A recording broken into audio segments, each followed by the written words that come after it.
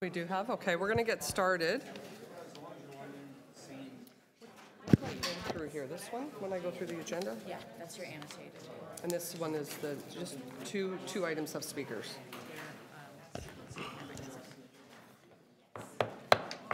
I'd like to call the meeting to order and welcome everyone to the Public Works and Infrastructure Committee. I want to welcome our committee members, Happy New Year, and other members of council who are visiting here today. We have 6 items on today's agenda, very short for this committee. And in the room, we have screens at the back, we have screens at the side with real-time updates, so you can keep an eye on those to find out where we are in the agenda. Anybody watching online, you can check out toronto.ca/council on your tablets or smartphones or computers to watch the proceedings. So I will call for declarations of interest at this time. Are there any declarations of interest under the Municipal Conflict of Interest Act? Seeing none. You don't own a bicycle. Okay, make a note of that. Thank you, Councillor Mamalidi. Item 3 is confirmation of minutes from last meeting. If I could have a motion to confirm the minutes from our last meeting. Councillor Holiday. And we would like to also confirm the joint, you'll recall in late November we had a joint licensing and standards meeting, December 4th. Actually, it was actually December 4th. So if we get confirmation of those minutes as well, that's Councillor Carmichael Greb. And I guess I need to go back to the first set of minutes and say all those in favor, opposed, that carries. And the second set of minutes, all those in favor, that carries as well. Nobody opposed. Okay, we're now going to run through the agenda. Again, it's shorter than we're used to, but we have at least 2 interesting items on here that will have a number of speakers, quite a few speakers that have come out. That is listed on the green sheet. So let's go through the agenda and see what we can address through the agenda rundown. So to PW 26.1, amendment to purchase order number 6041437 for the new construction and rehabilitation of the process control building at Highland Creek Treatment Plant. Councillor Carmichael Greb is moving that. All in favor? That carries. PW 26.2. Contract award for tender call 200-2017, contract number for the integrated pumping station site preparation, construction contract 1 at Ashbridges Bay Treatment Plant. Councillor Holiday is moving that. All those in favor? That carries. PW 26.3, contract award for tender call 235-2017 for the disinfection system at Ashbridges Bay Treatment Plant.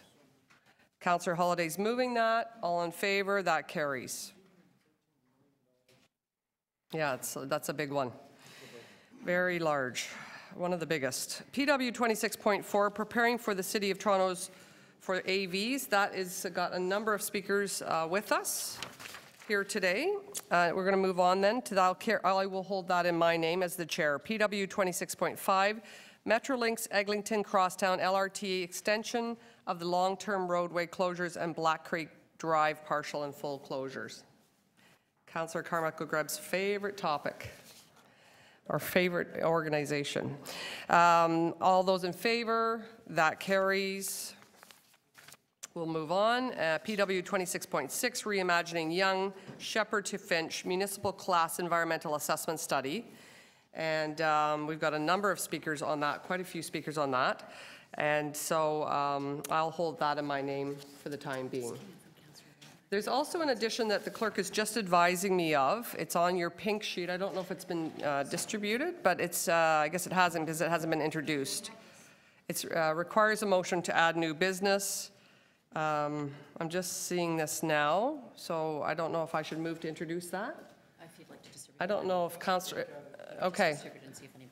Okay, we're gonna distribute that. I don't know if the general manager of solid waste is here, but it is related to his purview. Okay, that would be great. So we're not adding it at this time. We're not adding it at this time, is what the clerk's indicating. We're just circulating it for information so people can review it. Point of order. Is this not a policy already that we have? Well, that's why I asked about the general manager being here, because my impression is that it's part and parcel of the long-term waste management strategy. It's built into that. Right, but So, shouldn't this go to council if it's a policy amendment of some kind? well, I'm not even sure, yeah, I guess, again, to be fair, there's no waste management issues on the floor today, so that's why we don't have staff here. And this was just handed to me. Right. So, you know, upon quick view, my impression is this would be built into the the waste management strategy that we approved last year, the 10-year or the 40-year. So it doesn't amend it doesn't amend. So one suggestion from our deputy city manager is to refer this to staff. Does that make sense? So I'll I think we all introduce agree it. with that, yeah. I'll introduce it. All those in favor?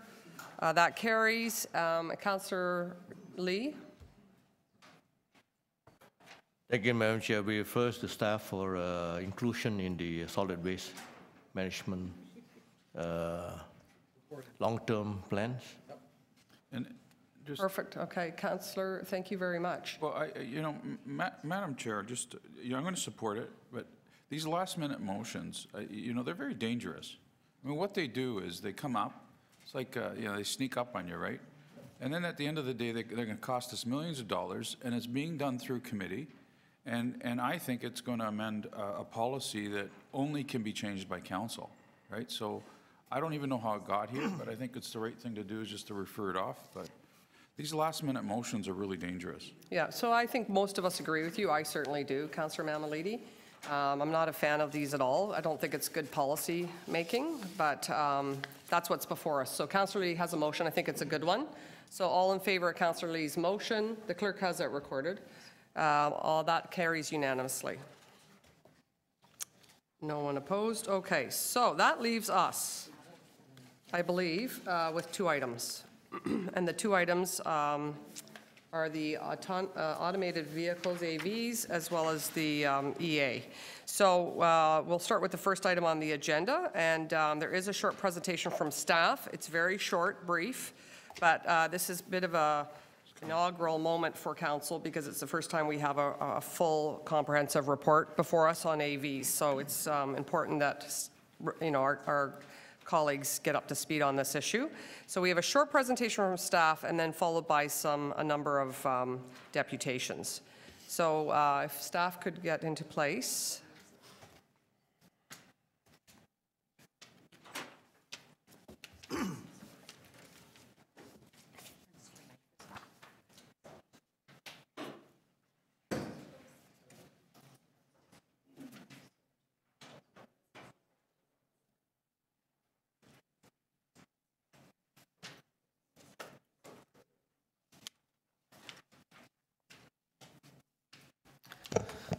Good morning. I think I'll just kick right off while we get the tech in place.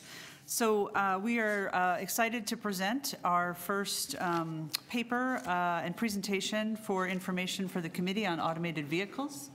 And we're going to go over a couple of pieces. I have Ryan Lanyon, who leads this file for transportation, and so I'm going to kick it off and he's going to finish it up for us. We want to talk about a couple of things. First is, why is it important for the city to prepare for automated vehicles? What do we mean when we talk about automation? Because I think that there's a very specific meanings and some levels of automation, some of which we're seeing on the road right now in terms of safety improvements in new vehicles and others that are still to come.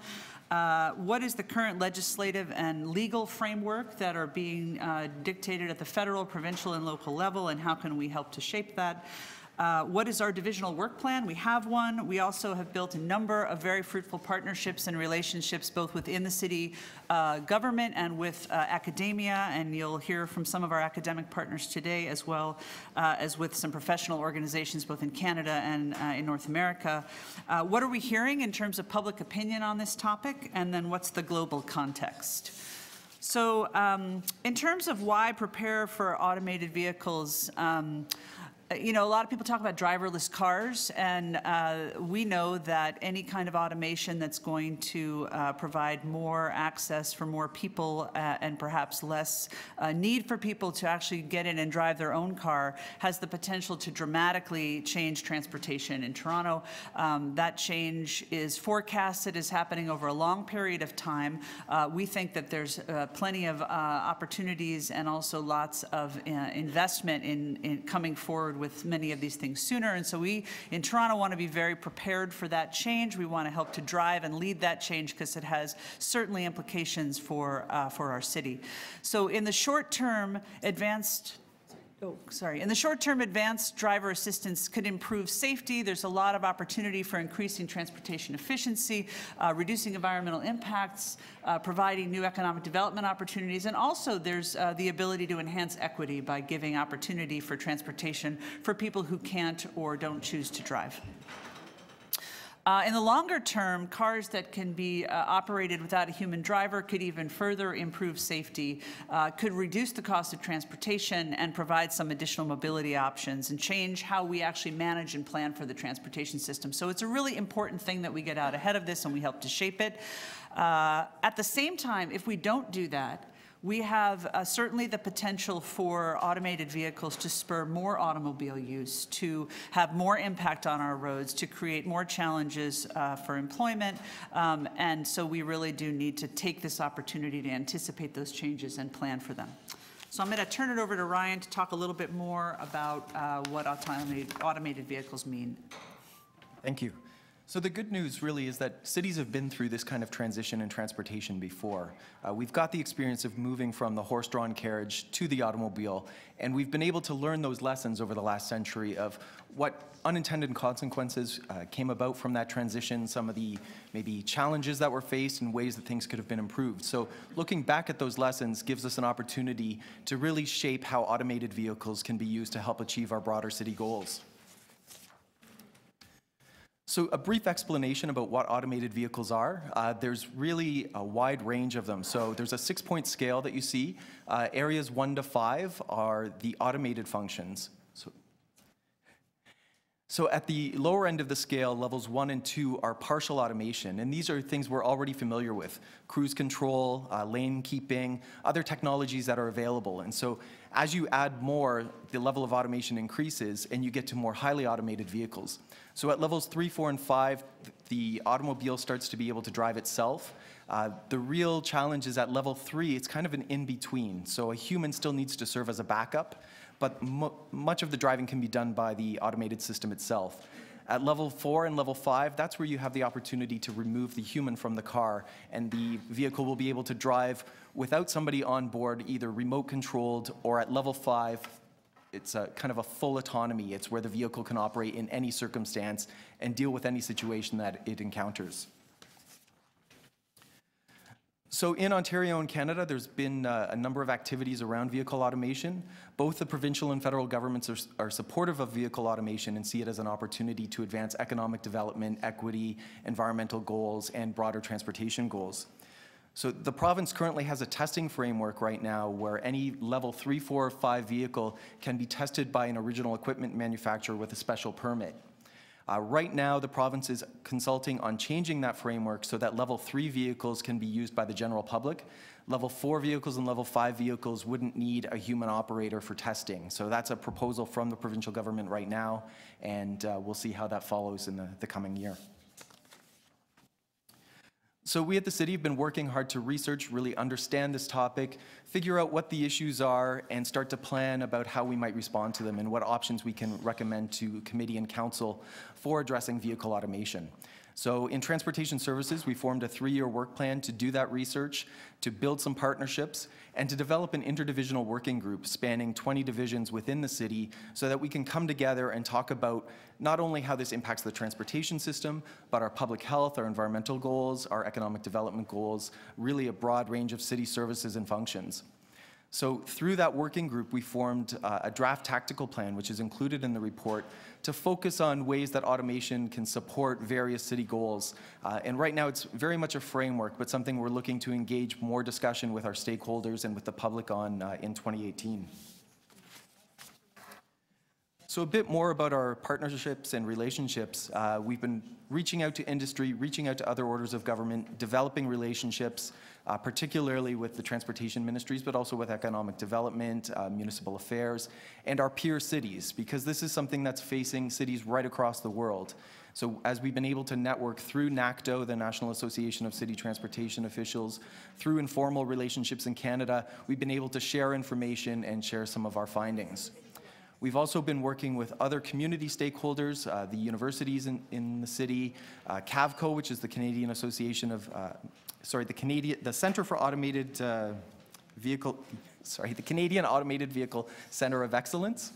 And the Ontario Good Roads Association has formed a municipal alliance for connected and automated vehicles as well that we've been connecting with. So city staff, as I mentioned, have formed that interdivisional working group. We do have a core team within transportation services, but we're working at a citywide level. The members of that working group, as I mentioned, there's about 20 of them, so you can see it's a broad range from every cluster within the city, and we come together a few times a year to discuss and research these issues. So we did partner with Ryerson University and with Metrolinx to do a study on public opinion and consumer response to automation in the Greater Toronto and Hamilton area. So it was a sample survey of 3,200 residents, and we found that most had heard of a driverless car. The benefits of automation that they found most appealing were generally around road safety, as well as providing support for people with disabilities. But we also found about half of residents in the GTHA said they would commute farther, all things being equal, if the vehicle was driving instead of them. So that's a bit of a kind of foresight into what changes might come in the transportation system and with transportation demand from the public. As to how governments should respond, half felt that government should monitor the situation, about a quarter felt that government should be actively encouraging automation, and a small percentage thought that government should actively discourage automation. So just quickly, as I mentioned, Toronto is one of a number of cities across the world that's working on vehicle automation, but we are out front. We have had other cities come to us to learn about the model with our interdivisional working group to see how we're tackling this from a multi-divisional, multidisciplinary perspective.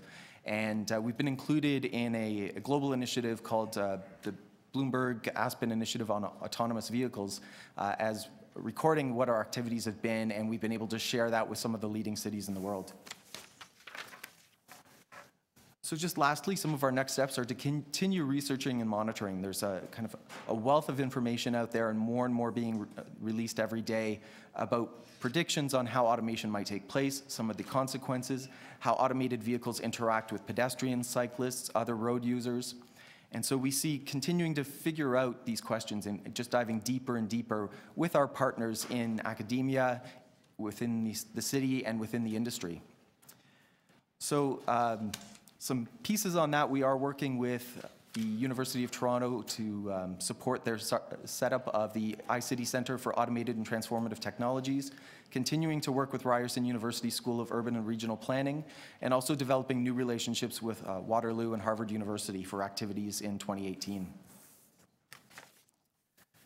And just lastly on that, we are exploring opportunities for pilot projects and trying to see how we really get more exposure of automated vehicles and learn more about how they work on the ground. Thank you. Be succinct but informative. We're going to now move to our deputations. Our speakers list is on the green sheet, and we're going to start with Andy, if Andy's here. Welcome. Executive Director of Residential and Civil Construction Alliance of Ontario. We've seen you before. Welcome again. So I think we're going to do...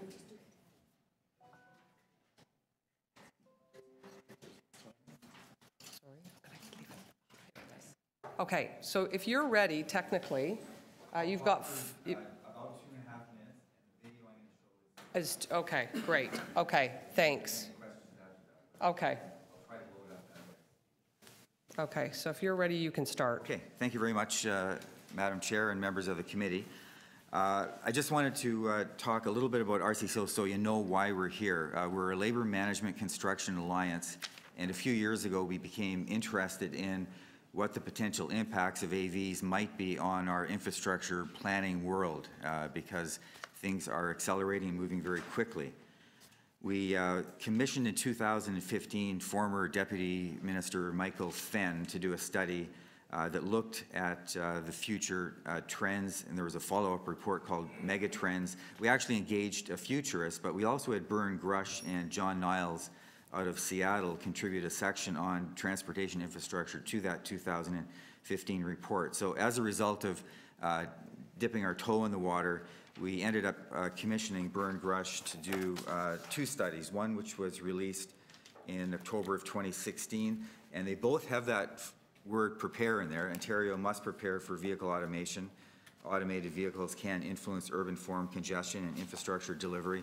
And then we did a part 2 report, how skilled governance can influence its outcome, and that was released in October of 2017.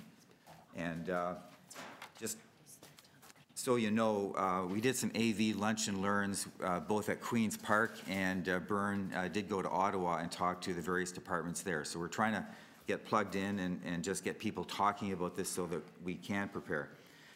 One of the things in the first report was that, you know, robotization of transportation vehicles has made traditional 20-plus year infrastructure planning a lot more difficult. I mean, Ryan was talking about the horse and buggy era, and that was probably a 40-year phase. The things that are happening right now are happening very quickly, and we've got major players, the automotive sector, the Googles, and the car sharing type companies, Uber, Lyft, and so forth.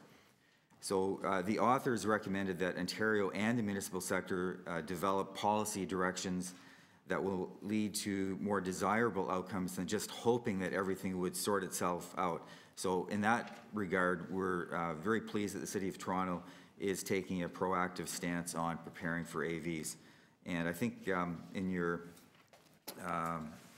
you know what, I probably run out of time, so why don't I just get going here? If there's questions, we can proceed that way.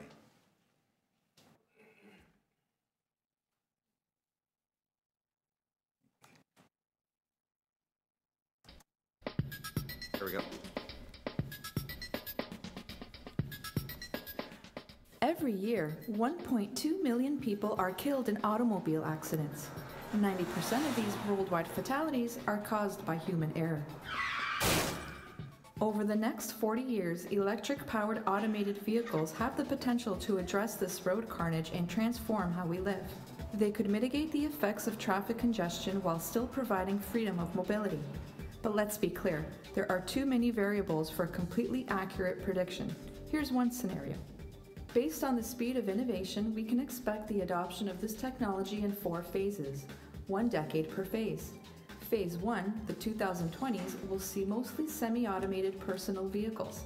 This will add to traffic and parking demand. We also should see the introduction of short-trip, fully automated vehicles. Phase 2, the 2030s, will see robo-taxis and shuttles provide first-mile and last-mile transit services, moving people from home and work to transit nodes. Semi-automated will become more popular for personal use, which also could increase traffic and parking demand. Phase 3, the 2040s. We will witness a sharp decline in full driver control as automated vehicles, or AVs, become more prevalent. In Phase 4, the 2050s, full automation will rise while non- and semi fall. There are still many unanswered questions. Will AV rides be cheaper than transit? How will this impact public transit? Will we need more road space or less? Will people buy into shared services or still demand personal vehicles?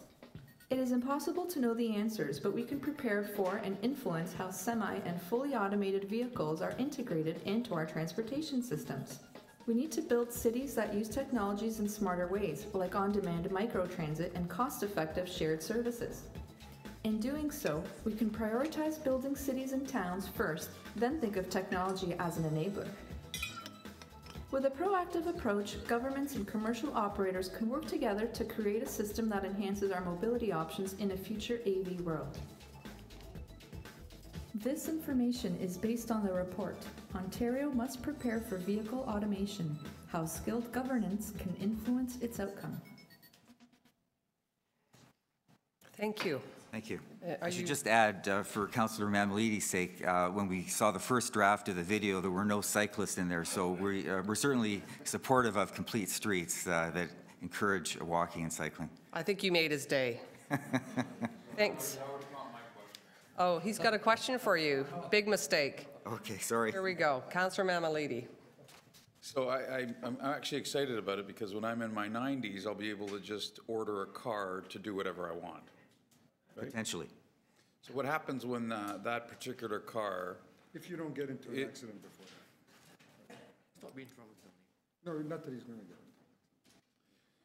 into. what happens if when that particular car is driving down a downtown street in its own casual way, not being perhaps as aggressive as some other cars in getting through intersections, and upset a cyclist?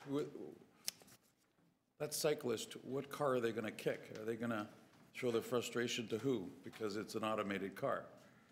And it's my view that because they're not going to be as aggressive, perhaps some drivers trying to get through intersections, there'll be more congestion. Mm-hmm. How do we deal with that? There's a lot of things that are packed into there. Certainly there's a lot of ethicists and philosophers that are trying to tackle these questions because the vehicles do have built-in algorithms. So nowadays the primary focus is the safety of the passenger, but there has this dilemma situation of there being a pedestrian or a cyclist or a woman in a baby carriage and so forth. And what do? You know, do you go hit oncoming traffic or do you hit the pedestrian? These are really tough issues. So that, you know, these types of things will not be resolved very easily, and of course the insurance industry is very interested, but the city as well has to be interested because there could be some liability for the city if sensors aren't embedded properly. It is or an the roads issue. aren't clean. It is an It's issue. a big issue, yeah.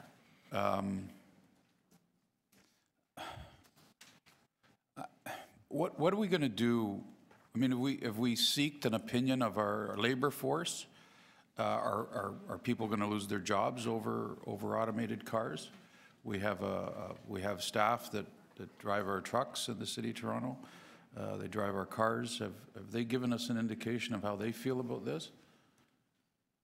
Well, we've seen with respect to public transit in the city of Toronto that the Scarborough RT, for example, does have driverless, but the rest of the system there are staff on board. With the future, if it goes to level 5, in terms of microtransit as well as rail services, there will be disruption, and my personal opinion is you're not going to replace those jobs with the same equivalent of software programmers. So there's job losses. I think so, yeah. Yeah, and would that amount to garbage pickup as well, the job losses? If we're going to go automated, I would assume that our garbage trucks will be automated as well, right? Probably everything's on the table. I know for major construction projects, some of the heavy machinery is completely automated now. Then you know what? I don't understand why our labor force are not at these meetings telling us what they think. We're about to venture into doing something with this report. I don't know what that is. But if we're clearly telling our labor force that there's going to be layoffs based on these kinds of reports, I'd like to know what they're thinking. Have we done any consultation with them at all? Do you know whether we have or not? I'm not aware of that. I know that. What the I know staff it's has not done. so. Yeah. But he'd be more inclined to tell me the truth. I'm not aware of any direct consultation, no. Thank you. Councillor Holyday is next. Thank you, Madam Chair. Similar to Councillor Mammoliti's line of questionings, I'm just thinking about what Santa brought my kids at Christmas. They got this toy called a Spiro. It's this ball, and inside is some servos and gyroscopes. This is for little kids, 8, 9 years old. And the trick is, it's not just a robot, but you actually have to take your device and you have to code it. Mm-hmm. And the game is you have to teach it to do things, and you enter, coordinates and distances. So I've also discovered that schools are adopting these toys all over the place as a way to teach math and coding. Mm-hmm. So children are growing up right now with the understanding of robots, and I think it will be commonplace as they get older. And to Councillor Mammoliti's question, we're talking about transportation in a lot of this report, but where do you see work automation and the mashup of vehicles on the street? So, further to construction, I'm thinking about trash pickup, I'm thinking about grass cutting, salting sidewalks, cleaning sidewalks, maintenance, line painting. Do you think that is accelerating faster because it's a different driver? It's a cost driver, and it's a work quality and speed driver. And do you think we'll see more of those type of robots, let's call them, instead of automated vehicles? And is that captured in some of the forecasts of your report? Bern Grush points out that, you know, you can't predict the future. You know, there's the Yogi Berra quote and all those sorts of things. As an example, Uber and Lyft right now has kind of a model, but eventually that model could have driverless. I think the main message, however, is that if you try to do everything all at once, it'll be overwhelming. So I believe the steps that the City of Toronto are proposing in terms of doing pilot projects is the best way to proceed. So for example, first last mile or kilometer, if that's your preference, solutions where you take individuals to TTC stations or GO stations in a geo-fenced area is a good way to go. Bern, for example, uses a very strong word. I wouldn't use it, but he said, you know, public bus systems will be decimated. So we've seen in a rural area like the town of Innisfil, where they cut a deal with Uber. So the good part about that deal is, and I don't know the details of it, but Uber has agreed to provide the municipality with data. That's the kind of thing that City of Toronto would want to do when it engages these sorts of suppliers, to make sure that they can get data. And in terms of social equity, like seniors mobility, 90-plus-year-old people, you may not want them on the road, but you want to provide the services so they can still get around and visit friends, go to the bingo hall, hospital appointments, whatever. Do you think using robotic equipment or automatic equipment in, say, even a smaller setting, in, say, a park or some kind of a, you know, a geofence setting, might be a good vector to teach us the lessons that we need to know as things scale up and you start having higher speed vehicles that maybe carry passengers at some point in time? I think so. It's a good I mean, start. There's a lot of jurisdictions in the U.S. that don't have our kind of climate, although, you know, there's an exception with Florida getting snow and stuff like that. But probably our experiments in the summer would be better served, and then we can start getting into more inclement weather conditions as well and do that sort of testing. So we have a somewhat more dynamic weather pattern here than southern climes, for example.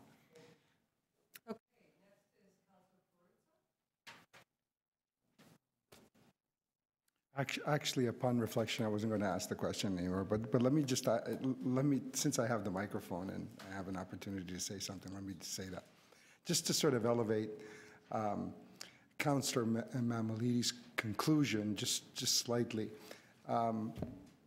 In terms of your answer to his question, there are going to be job losses. So what happened to the, and you may not know the answer to this, what happened to the horse and buggy makers when we went from the horse and buggy to the car? Coming back because you want to get rid of them. What happened to those folks? Were they all just simply now unemployed and just kind of like sat at home and did nothing the rest of their lives, or did they move on and, I don't know, go on to make cars or something? I don't have specific numbers on that, but with any new technology, there will be disruption. Right. And so there's a transition period. Over time, I think you could probably make a good argument that the automotive sector had some pros and cons to it, but there's certainly lots of jobs over time which we're able to scale up compared to, you know, the horse on the streets. You know, you may have had jobs cleaning up horse dung and that sort of thing, you know, replaced by higher skilled jobs. Right. So every time there's been sort of a step forward in terms of incorporations of new technologies or changes, you know, our economic systems are restructured in a sense, and people find their way in that new economy or in that new era. Yeah, there's always going to be uncertainty, it's going to be scary, and there will be people that will suffer losses, for sure. So he should hang on to his britches. There may be some changes, that some of which might actually be positive, right? Mm-hmm. Yes. Definitely. Conservatives trying to represent.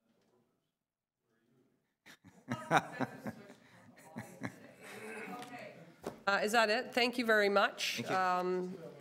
We're going to move on to our next speaker, Dr. Judy Farvolan. She's a program director at the University of Toronto, Transportation Research Institute. Welcome. I don't know if you've got, oh, Eric, you are also speaking. We're going to do sort of a Oh, that's terrific, great. We'll do our presentation. I'll Okay, so you know what, Eric and Judy, I'll let you introduce yourselves and your team, and we'll give you the full time. Thank you for coming. Okay, well, great, and thank you, Madam Chair, and the committee for providing us with this opportunity to speak to you on the release of the report Preparing the City of Toronto for Automated Vehicles. As the Chair's mentioned, I'm Dr. Eric Miller, Professor of Civil Engineering at the University of Toronto and Research Director of the University of Toronto Transportation Research Institute, which we refer to as UTRI. To my immediate right is Dr. Judy Farvolden, our Program Director, and also with us is Pat Doherty, our Communications Coordinator. UTRI's aim is to make transportation research at the University of Toronto meaningful and useful to our partners in government and industry. We're a consortium of researchers from civil, industrial, electrical, computer, and chemical engineering, geography and planning, computer science, the Monk School of Global Affairs, economics, the Rotman School of Management, and the Daniels Faculty of Architecture. As the staff report notes, automated vehicles have the potential to reshape our transportation system, impacting road safety, traffic congestion, mobility, equity, economic opportunity, and environmental health. The staff report also notes the pervasive implications for many departments and divisions of the city, including city planning, environment and energy, equity, fire, police and fleet services, employment parking, public health, TTC, and revenue, among others. Beyond the impact on city services, the advent of AVs is going to have a profound impact on almost every aspect of people's daily lives. Transportation Services and the University of Toronto are collaborating in a research program to help the City of Toronto prepare for the advent of autonomous vehicles. We would like to explain that collaboration, why it is important, and how it will help the city achieve the goals defined in the tactical plan. Transportation Services work to date places Toronto at the forefront of thought leadership, but we have a long way to go, and there is some urgency to stay ahead of the wave of disruptive change that is coming our way. We would also like to recommend actions the committee can take to establish Toronto as a thought leader and engage other levels of government. Last July, UTRI launched a new Center for Automated and Transformative Transportation Systems, which we call CATS. The research mandate of CATS is precisely to investigate and quantify the impact of AVs under various alternative future scenarios, with the explicit goal of helping policy and decision makers in our cities and regions to prepare for the pervasive impacts and disruptions of AVs. Modeling and simulating alternative futures will provide insight into the impact of policies on increasing or decreasing road and parking capacity, transit fares, and road charges, all of which affect travel times and cost, and thus demand, and therefore vehicle kilometers traveled and resulting congestion and emissions. The modeling will account for both the movement of people and freight by drone deliveries and sidewalk robots, as well as by ubiquitous delivery vehicles dropping off online purchases. The Dean of Engineering at the University of Toronto has made an initial investment of $450,000 to launch this multidisciplinary collaborative research center. Its first achievement has been to create a collaborative research vision with partners that include the cities of Toronto and Mississauga, regions of York and Peel, Waterfront Toronto, the Mars Discovery District, Esri Canada, and GM Canada. This vision became the basis of a grant proposal submitted to the Ontario Research Fund for a $12.5 million 5-year research project. We will learn in March if that application has been successful. We continue to seek additional partnerships and funding in support of this work. There are many questions with respect to AVs, but the most important is, what do you want the future to be? I suspect that you would agree with me that it needs to be equitable, sustainable, and prosperous. This is the future we have to plan for. CATS research will help decision makers to explore how the policy levers they control can be used to achieve that future. CATS researchers will work with our municipal and regional colleagues to design alternative future scenarios that help decision makers design the policies, programs, and services we need to maintain and enhance the livability of our city. U of T has a long history and extensive expertise in modeling, simulation, data and analytics in support of evidence-based decision making. We are exceedingly well positioned to undertake this work. UTRI has over 30 years of experience in developing models of the demand for travel from place to place, by time of day, by different modes, that in the aggregate describe how travel patterns in the region will change in response to proposed government policies. It is the home of the Demand Modeling Group, or DMG, which has administered the Transportation Tomorrow Survey, called TTS, from 1986 to 2011, and is now developing survey methods for the next generation of surveys that will exploit new technologies such as smartphones to collect travel behavior information. TTS provides the fundamental data needed by the province and all municipalities in the Greater Toronto Area, notably including the City of Toronto, to undertake transportation planning, analysis, modeling, and decision-making. As far as we are aware, the TTS data collection program is the largest urban travel survey program in the world, and the DMG public sector collaboration is a world-leading example of sustained government-university collaboration in support of improving the evidence base for transportation planning and decision-making. Building upon the TTS data, we have also been the developer of the GTA model series of travel demand forecasting models that city planning has used for all strategic transportation planning studies over the past 20-plus years. The current version, GTA model version 4.0, was brought online in late 2015 for use in the Smart Track ridership study and has been in operational use by city planning ever since, with literally thousands of model runs being undertaken to analyze the Relief Line, Smart Track, and every other major transportation initiative under consideration by the city. UTRI has expertise in intelligent transportation systems, transit planning and operations, pedestrian and cyclist travel, the environmental, public health, and social impacts of access to transportation, land use impacts, urban good movement, and more. At this point, I will turn the mic over to Dr. Vervolden, who will speak to the importance of the AV issue and our support for the city's AV tactical plan. Thank you very much, and thank you to the committee. I'm going to begin by talking about why I believe this work is important. And that is, in this particular work, compared to other work that's being undertaken in the AV space, most of the current interest in AV in government and industry focuses on advancing AV technology and creating opportunities for economic development in related industry sectors.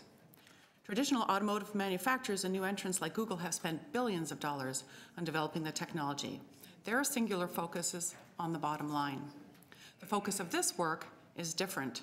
And that's because governments at all levels must continue to plan for and manage policies, programs, and services in the best interests of residents with diverse needs, which even under a business-as-usual scenario is a challenging task, as you know.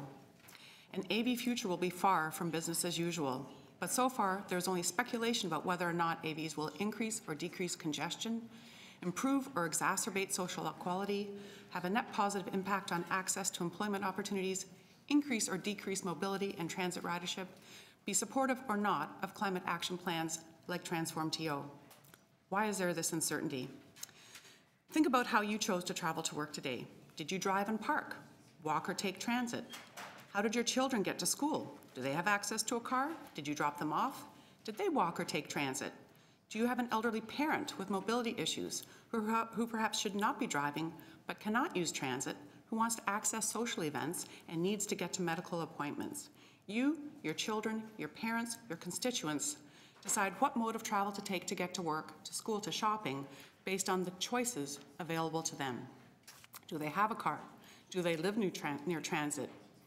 Then they choose that option that is cheapest for them through a very personally derived calculation of their cost in terms of actual dollar costs, time, comfort, and in rare cases, social good.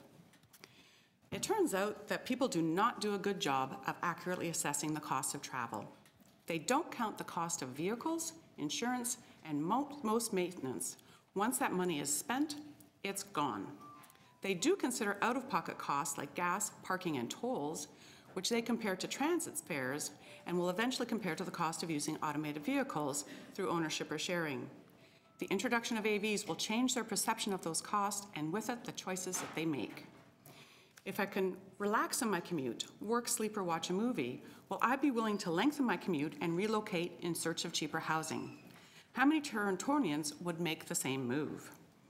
If travel by AV is perceived as cheaper, faster, and more comfortable than walking, biking, or transit, will there be a modal shift away from active modes of transportation and transit and towards private or shared AV travel? People who have fewer choices due to age, mobility, or location will have more choices, creating additional travel demand. Increased mobility is a good thing. Increased traffic is not. Providing people with more options is a good thing. Falling public transit ridership and increased congestion is not. We may not have more cars in an AV future, but we will certainly have increased demand and increased vehicle kilometers traveled. The promise is that AVs will reduce congestion, the promise of the technology. What performance of that technology is required in terms of speed, following distance, and maneuvering so that AVs relieve rather than exacerbate congestion? At this point, we have only questions. CAT's research is designed to align with issues raised in the staff report and will help the City of Toronto achieve many elements of the tactical plan described in the report and help us find answers to some of these questions.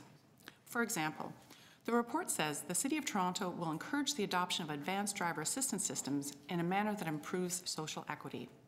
That's a very important goal, but how will we improve social equity? We first need to define social equity, then understand the drivers of social equity, then design policies on services and their prices to improve equity and the metrics to measure change.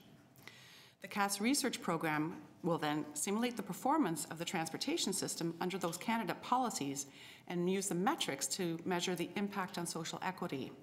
And likewise, we can pose scenarios on the impact on health, the environment, economic development, and other important social outcomes. The tactical plan states the City of Toronto will adopt AV technology that improves the reliability, efficiency, safety, and seamlessness of transit and gives transit priority. Again, computer model simulations can identify which policies achieve these improvements and increase the transit modal split. CATS research can help the city transform the technical plan to an action plan. Insights achieved through our collaboration will help the City of Toronto design the policies it needs to achieve its visions and goals with respect to city building, economic vitality, environmental sustainability, social development, and fiscal sustainability in an AV future.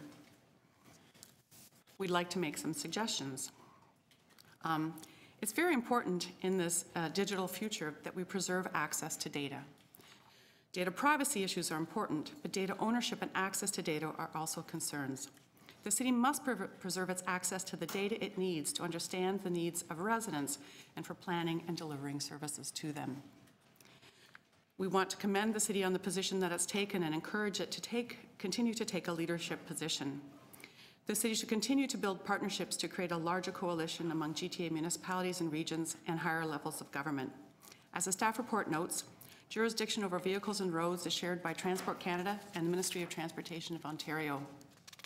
The Federation of Canadian Municipalities' mandate is to monitor and influence policy issues at the federal level. We recommend that Toronto City Council make a resolution to include a discussion of autonomous vehicles on the agenda of an upcoming FCM meeting and get it onto their radar and agenda. The FCM's Big City Mayors Caucus is the voice of Canada's biggest cities. We recommend that Toronto City Council make the caucus aware of its good work to date. The city should take a leadership role in the Municipal Alliance for Connected and Autonomous Vehicles in Ontario, established by the Ontario Good Roads Association. We also see this as an opportunity to create further opportunities for academic collaboration. Steve Buckley, ex-general manager of Transportation Services, created an opportunity for his division to engage in research initiatives or projects that contributed to achieving the mission of the City of Toronto Transportation Services.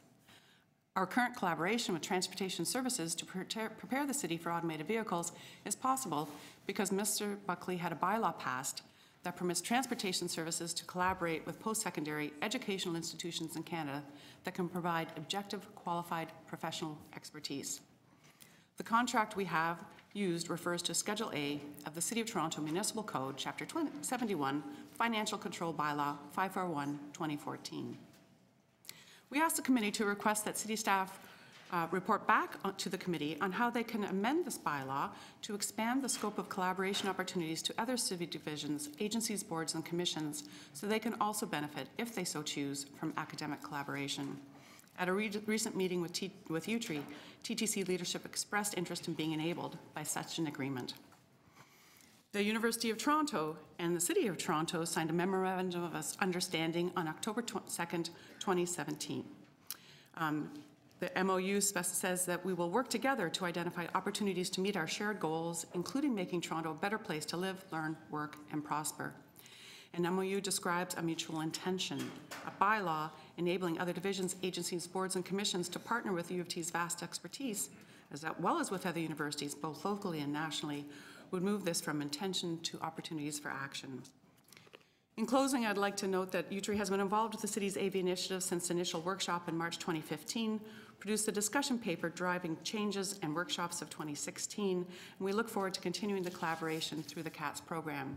We aim to support the city with data and analysis in support of evidence-based decision-making as you continue to plan for and manage the public works and infrastructure of the City of Toronto. Thank you, Madam Chair, and thanks to the committee for allowing us this opportunity to speak on behalf of our colleagues at U of T. Thank you. And is Pat speaking, or? No, thank you. Okay. No, thank you. Good answer. We actually have some questions for you, starting with Councillor Holiday. Thank you, Madam Chair, and thank you for speaking to us. In the report, it talks a little bit about, and you alluded to congestion, and specifically I'm interested in how automated vehicles might increase throughput on roads. And I wondered if you'd seen any work on that or have some thoughts on how they may perform better.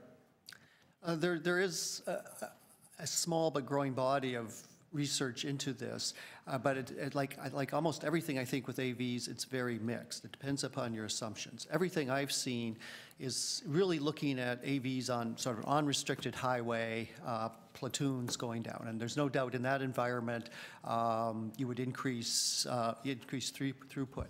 What I haven't seen, and certainly one of the things we want to be doing at the university, is looking at, first of all, what happens when those cars reach the egress ramp, and then what happens with them on the street.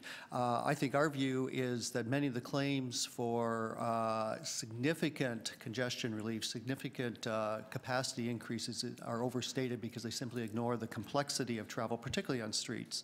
But even on access ramps, as soon as a queue starts, it doesn't matter whether the vehicle's automated or not. So I think it's going to take a lot of experimentation to discover how best, to what extent we can get capacity increases. Similarly on streets, you see simulations where cars are doing this at intersections, right? Where are the pedestrians? So I think, in my view, a lot of the analysis today has been fairly naive. I think there will be improvements. The biggest improvement may be safety, to the extent that we do get rid of accidents, which cause a huge amount of delay. That will improve the system, I think, almost certainly. So you mentioned platoons, and I guess these systems would assemble vehicles into logical arrays and move them along. But wouldn't the computer systems know? Let's say I'm flying along the Gardiner, going to go off at the Spadina ramp. By the time I leave my house in Etobicoke, the computer already knows that's where I'm going, and could probably predict that I'm going to be at the light at Spadina in front by X time, and could probably adjust at that point. Like, so, I mean, this is a bit far into the future, and maybe I should articulate my question a little bit better. If you ever seen videos of schools of fish swimming? Mother Nature has found a way that these fish kind of vibrate to this secret tune that you don't see, and their spacing is automated and they move together. And I sort of see a vision of a future of where cars will do that, right? They'll work as groups and they'll be perfected by some system. Do you see that as being a decentralized system that maybe the automakers or private companies will sort of figure out how these things talk and assemble? Or do you see a role of government sort of having a master control on the switch on how we implement policies on the spacing of vehicles and speeds and all that kind of stuff in our jurisdiction, so that we can optimize the system like a big computer to make it work in a perfect way? Okay, well, I think there were several questions there, very interesting comments. Where's the future going, maybe? That's the question. This notion that you leave your home and the system will know when you're hitting the Spadina ramp, maybe very far in the future, but that really assumes a very high level of connectivity as well as automation. And we tend, in our discussions, we always tend to simplify, and so we think about autonomous vehicles and assume they're connected. But connectivity is a much more difficult technical problem. So Google can run a car down the road, it's automated. It's not talking to anybody yet. And that crosstalk between vehicles or with systems, the communications challenges there are phenomenal. And so I think that's a very distant future thing. But one could maybe imagine that. I think whatever control will be, it almost has to be more decentralized. Maybe, I like the analogy to the school of fish. Maybe the cars on the road are self-organizing and some signals are being sent downstream. You'll never be able to have, I don't think it would be possible to ever have a central computer, let's say, that's controlling the entire system. The communications and the time lags and the time within which you have to make decisions are just too short. So I think if that's to come, it will be a dynamic, decentralized system. At UT, we've developed, just for traffic signals, this sort of thing, and we find local control. You don't need central control with smart local control. Okay, yeah, I think that was my fear, is that maybe the government would then have a role in getting into supercomputing to try to manage its geography.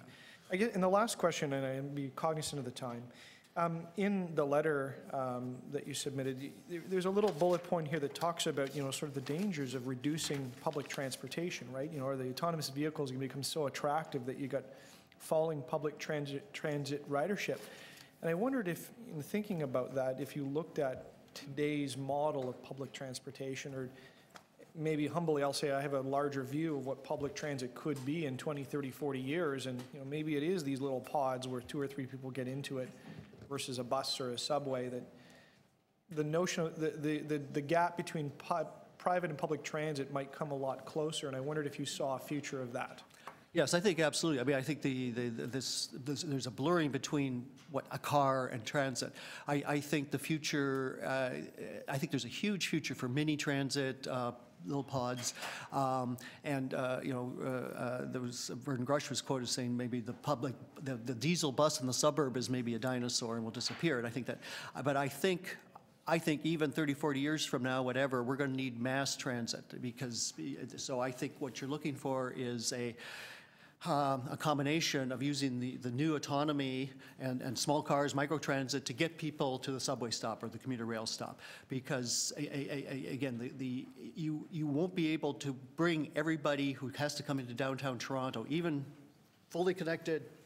Your school fish car is coming down, you're not going to be able to carry the number of people into downtown. So I think one of the real public policy dangers is people say, oh, we're going to solve congestion. We don't need to spend the billions we think we need to spend on rail because we won't need it in the future. I don't think that's the future, but there are exciting opportunities to reinvent transit using automation. Okay, another question for you from, and I'll just tell committee that you may be misled a bit. The next 2 names are not, speakers are not here and not speaking, so these are our last speakers, just so everybody's aware. The postdoctoral fellows are not here, or they may be here, but they're not speaking. So Councillor Mamalady, you're next. In one way, I'm excited about the future, and in another sense, I'm very scared. I think we agree with you, actually. And I can envision more congestion with automated vehicles, not less, because automated vehicles are going to make sure that every law is adhered to and will be slower and will wait for every pedestrian to cross the street, which will be a lot longer in an intersection, which means a lot more lineups through that intersection. Can you envision that with automated vehicles? I don't know that specific case you're speaking of, because I think there will still be traffic lights. I don't think we'll ever get to the point where, again, the AVs are just somehow supposed to be going through intersections and pedestrians are fighting with them somehow. I think there'll still be intersection control, so that pedestrian AV interaction may not be a problem. But I think you're actually right that, I mean, as I say, we share your concerns. That's why we want to do the research, because we think there could well be greater congestion for a whole bunch of reasons, one of which, yeah, is the cars will obey the speed limits. And I say that just based on how I drive. Now, I'm relatively good, and I obey most of the laws most of the time. And I'll admit I even break them once in a while. But I break them in an effort to get traffic through the intersection faster. In other words, I can wait for every single pedestrian to cross if I'm turning right, or I could try to just squeeze myself in at the first break I get. With automated vehicles, they're not going to do that. They're going to wait for every single pedestrian, which means that could be 5 or 6 lights worth of waiting in a downtown core. I think if and when we get to this point, there will be new behavior. I mean, people will have to adjust. Behavior will adjust. We will learn how to work with these things. But I think the more general point is that, the claims that somehow autonomous vehicles are going to cure congestion is wrong, or reduce vehicle kilometers traveled. They will increase, almost certainly increase. So the question is, how do we manage that? Maybe if those kilometers are being traveled more efficiently somehow, maybe congestion doesn't go up. So this is why the sort of research we're talking about, the sort of the tactical plans this transportation services is talking about, is we have to really look into these questions. And I actually agree with that. But this whole thing only It only reinforces my argument that roads should be just for cars. And if we're going to go automated, how are they going to share that road with the cyclists? And furthermore, road rage is typically between two drivers or cyclists with the driver. So the cyclists are still going to get very irritated by now a robot. So who are they going to kick when that happens? I'm not sure I have a comment on that one particular. Maybe we'll move on. Maybe let's move on. Yes. I think I just wanted to make a point there, but you understand where I'm coming from is how is everyone going to share the road with automated cars on it when there's, in my opinion, there'll be more congestion and there'll be more frustration just based on the system that we're setting up right now. Can I say, then the purpose of our research is to test this in simulation and not on our streets? Because we would talk about breaking it in simulation rather than actually imposing it on people, though pilots are important. Even before we launch a pilot and test important things like this on the street, we can test it in the lab and look at those alternatives and see what the implications are for all kinds of people and how all kinds of people are trying to get around. I would imagine the implications to any one city is going to be a huge infrastructure cost just to accommodate the automated car. And that probably means everything that we're implementing on our intersections and in our roads and our sidewalks, whether they have some kind of detection advice built into the concrete or whether it's a new form of lighting, I would imagine this thing's going to cost municipalities a fortune. And that's why we believe, and we're glad the staff report came out and it's on the agenda today, that we have to begin to prepare for this. I agree. Okay, we're going to move on. Thank you. Councillor Lee. Thank you very much, Madam Chair. Dr. Miller, thank you very much for your good work and all your colleagues as well. And thank you for coming to my meeting in 2012 to help. And now it's Smart Track. We called it a U-Train back then. My question is that similar to the previous speaker, you know, the contention is that our roads are not ready for the automated vehicle. What do you think that we need to do in the interim from now until what we need to do when we are rebuilding our roads that we need to do right now or in the near future to make it ready? Well, I think, and it kind of actually comes back to a bit of what Councillor Mammoliti was saying in terms of control systems. I mean, I think even without autonomous vehicles, I know Transportation Services is looking at, improved monitoring of streets, always looking for ways to improve the traffic control system. And so I think that work is going to be ongoing, regardless of whether autonomous vehicles comes or not. So I see that the more the roadway becomes an information network as well as a physical network, so we are able to see what's going on the roadway. Even now, that will improve flows, but it'll be positioning you for autonomous vehicle operations. I think also, again, even without autonomous vehicles, the issue of complete streets and how we do share road space between bicycles and pedestrians and cars and delivery vehicles and everything else is an issue that exists and challenges all of us, regardless of autonomous vehicles. So the more we continue to sort that out and what does make sense in terms of how to best use streets, that will prepare us better for when some of the cars are autonomous.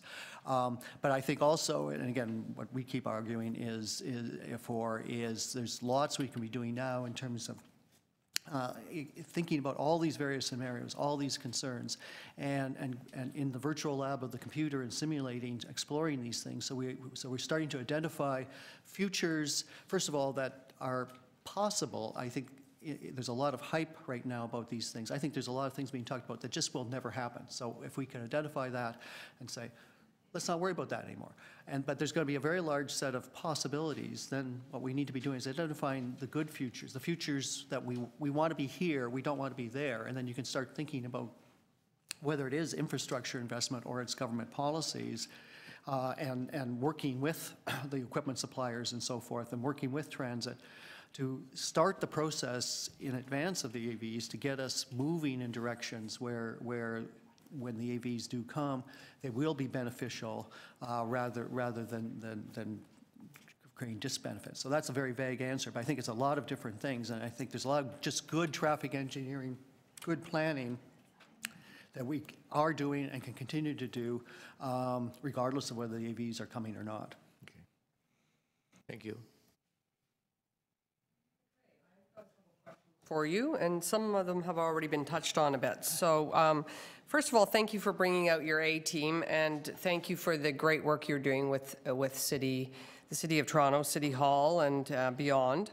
It's very important that we have experts like you involved in this process. And I guess my first question is, Phase 1 and 2 versus Phase 3 and 4, how does that really differ in your minds from a policy, regulation, infrastructure perspective, the two phases, as we work towards full automation?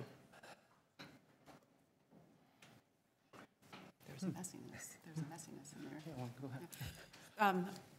I think these are, again, questions and that we don't have answers to.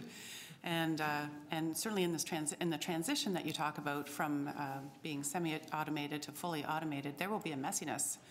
We'll have people on the roads in their own vehicles, and people on the roads perhaps in their own vehicles that will be automated. And how those, we can talk about how automated vehicles will interact, how their algorithms will drive them to interact, how will drivers interact with automated vehicles.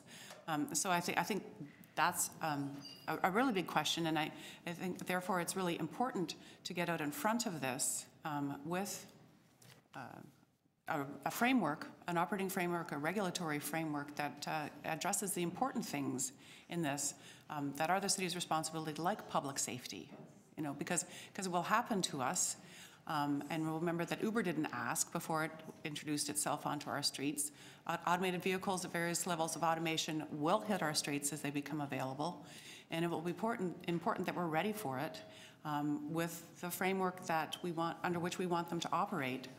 And I think we don't know what that is yet, but we would again propose to model that, simulate it, see what we can learn from it, and help you inform those decisions. It will be messy. And I think also it has to be an incremental process. You start with small pilots. You start with, just shuttle buses to a train station. You learn by it. I mean, again, one thing we don't talk a lot about, but these vehicles, certainly the way they're constructed now, require geofencing. So you may start with a corridor where you allow these vehicles. But yeah, this transition, almost all the analysis is looking at the long future where everything's automated. This transition period is going to be challenging, to say the least. I like the messy word, definitely. Okay, and then I guess Councillor Holliday touched on this, but my biggest concern, well, I think it sounds like it might actually improve road safety. There's potential it might, but we're not sure. It's speculation, so that's heartwarming to hear. But on the transit piece, it does worry me that what we're doing with transit right now, and what we're actually spending money on related to road reconstruction or reconfiguring roads right now. I guess my issue is, are you ever concerned we're spending money now, capital funds, that may change in a matter of 5 to 10 years dramatically? There may be dramatic shifts in both transit and transportation in Toronto. I'm not, specifically with respect to the City of Toronto, I'm not very worried, because I think, particularly when we're talking about new radio lines like Relief Line and Smart Track into the downtown, from the suburbs to the downtown, as I was saying in my answer to Councillor Holliday, I think we're going to need those forever. And so I think the faster we can get that in place. Maybe some of the Metrolinx investments in some more suburban lines, I suspect they're needed as well. I think the real issue with AVs is your bus systems, and I think that's where you're going to see change, and that could be cost effective. That could improve service and probably be much more cost effective than the current bus system. So, but that's not a big high capital investment. I think road improvements. Cars are going to still run on the roads. The Gardner East, just to take a controversial example. autonomous vehicles are going to need it as well. So I think the notion that we're rebuilding the Gardner was a good decision, a controversial one, good one. We're going to need it. So I'm not too worried about our capital investments. I think it's more about thinking about how transit in the suburbs might change. Okay, so just to be clear, you're most concerned about the bus systems, or the most transition maybe or change will be coming to the bus systems. Yeah. And this new system in place down the road would be more reliable probably than the current. Yeah, well, I mean, one could imagine, and again, we want to do much more analysis and, explore these things in more detail, but one could imagine the sort of minibuses picking people up at their door, taking, getting you to the 905 GO train station, at 904, or for reverse commuting. You live downtown, you take the RER, the Smart Track, out to Unionville, and there's a car there ready to take you to your office complex in the suburbs. So I think we can really reimagine quite a different future for how people are accessing transit and using transit in the suburbs based on autonomous vehicles. Okay, that's really informative. Thank you very much. I think those are all our questions, so thank you again to our team from the University of Toronto Research Institute. It was a pleasure to have you here today. Very interesting. And we're going to move back to committee and to questions of staff. So are there any questions for staff, either from their presentation or the report before us? Yes. Councillor Mamalady. I just want to know what staff would like us to do with this. Through you, Madam Chair, staff has prepared this report and the information to give you an update and let you know what we are doing as a staff team in terms of preparing for a lot of the questions that have been asked here today, engaging with all of the partners that we think are relevant within the city and external to the city, keeping our eyes on what's coming in the future so that we can be out ahead and not go down a path where we can't respond proactively to the challenges and benefits that automated vehicles will bring to us. So it's really a report for information to give you a status update. So have we touched base with our unions and our taxi industry and everyone else that are partners with us to see what they're thinking? So that's our plan for 2018, is to have those broader conversations with stakeholders in the community. So our first work was to work internally, look at the existing council-approved policies, plans, strategies, build that tactical plan to kind of interpret how automation might relate to those, and then have conversations in the community to understand the community's reaction, what the community's thinking, and their concerns around automation. And I also, just to add to that, Councillor, I think that we are learning from one of the reasons why it's so important that we have partnerships with other agencies and orders of government, both here and in the U.S., is because there's a lot of thought that's been given to impacts on employment, impacts on various job sectors, and economic opportunities. There's been a lot of thought that's been given to that, and I would agree with you that we need to start engaging our partners now, even though many of these impacts won't be seen for a decade or more. Okay, thank you. To speak, ma'am. Okay, yeah, I've got you down. Other questions for staff?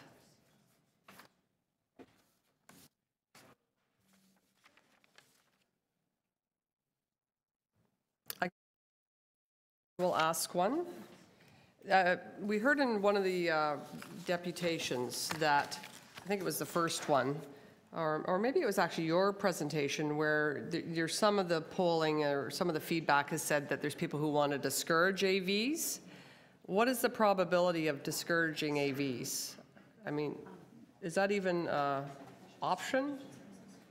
I think, Madam Chair, that there's some comfort in the fact that that was a pretty small segment of the responses. I mean, I think AVs and automated technology is here with us now in many of the safety features that we see in vehicles. Certainly, the industry is innovating on this. They're talking about it. They're taking action. They're testing. I think that our approach is to be as ready as we can and to help to shape that future for Toronto. And so we'll continue to test the public's opinion on this as we move forward, but I do believe, I don't know exactly what they're interested in terms of discouraging them, but I think it's more some of the concerns that were raised and making sure that we're planning for that has been our approach. And then, that's great, and the potential pilot, like down the road, I know we're probably not ready for that, but actually, you know, that we've heard from the University of Toronto how they're studying this via their abilities and technologies and, you know, where they can within the context of their work. But what about bringing that out onto the streets at some point? Would that be in the next phase or the next stage where we would actually, I know there's other cities, Stratford's an example, I think, in Ontario where you're seeing some of that happening. So what's the game plan for that?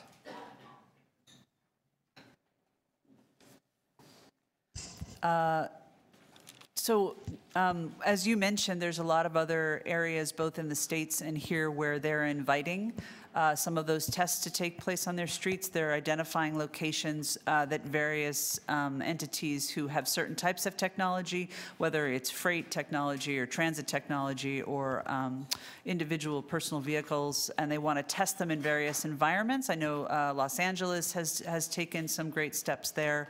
I think we'll continue to look for opportunities that make sense for Toronto about how we do that testing. Anything that we do, we would have to get a provincial authority to move forward with.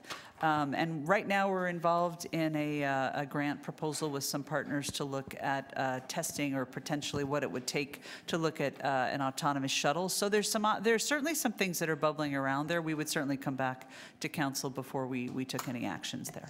Thank you. I don't see any other questions for staff, so we're going to move to speakers. And the first speaker is Councillor Mamalady. Madam Chair, thank you. I have two motions. They're just consultation motions just to ensure that we get off in consulting with our labor force and the taxi industry. I think those two for now should be secured. I'd like to know what they're thinking in terms of all of this. And I hope you can support these motions.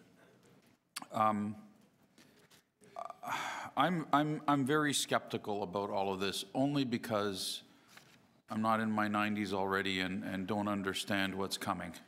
And I can read into it to a degree, and the skepticism that comes from me is how are we going to share the roads? Right now, if you ask my opinion, I'd say automated vehicles only would enforce my view that roads should only be for vehicles, for cars and trucks, and not for cyclists. Because this is a prime example of where I can't see how this is going to help our equation in getting people around without accidents and without congestion. Because I can see automated vehicles, while they may not have accidents in the future, it doesn't mean they're not going to create the accidents. And if we continue wanting to use the road with every form of everything, I can see this being a problem. There are way too many people being too excited about this, I think. I would encourage them to take a step back because not only will this be a nightmare in costs for every single municipality and its infrastructure. But I honestly think that in large cities, this is going to happen a lot later than anticipated. And if I were with the province right now, I'd be saying if there's any tests that are going to be done outside of the universities, then, and if you want to get out into communities, it should be the smallest community in the province that might host some kind of a test with this to see whether or not, in fact, it could work before we talk about big cities. Here we are, the largest city in Canada, talking about moving forward with a system like this, and I think it's just going to create chaos at the end of the day. And it'll be worse when you have drivers and carless or driverless vehicles using the same road. I think it's either one or the other. I don't think you can do both. That's just my opinion right now. I'm looking forward to seeing what comes out of this. I think most of us are going to be right with our feelings about this. And then, most of all, what is it that we have to do to prepare ourselves for the cost of all of this? Because you just can't implement something like this overnight. And we're already talking about this happening in another 5 or 6 years. And if it's going to be 5 or 6 years away, why aren't we budgeting for it here at the City of Toronto if we don't know what we're doing around this yet? So I don't see it happening in 5 or 6 years or 7 years or 8 years. I think it's going to be a lot longer. Even the first step that we'd been privy to seeing in this report, I don't see how a city like ours is ready for this. And then there's the layoffs that this is going to create. We've already established that that's going to happen. You know, what are we going to do when our labor force fights back? Because that's going to happen too. And you know, which vehicles are going to be automated and which ones aren't?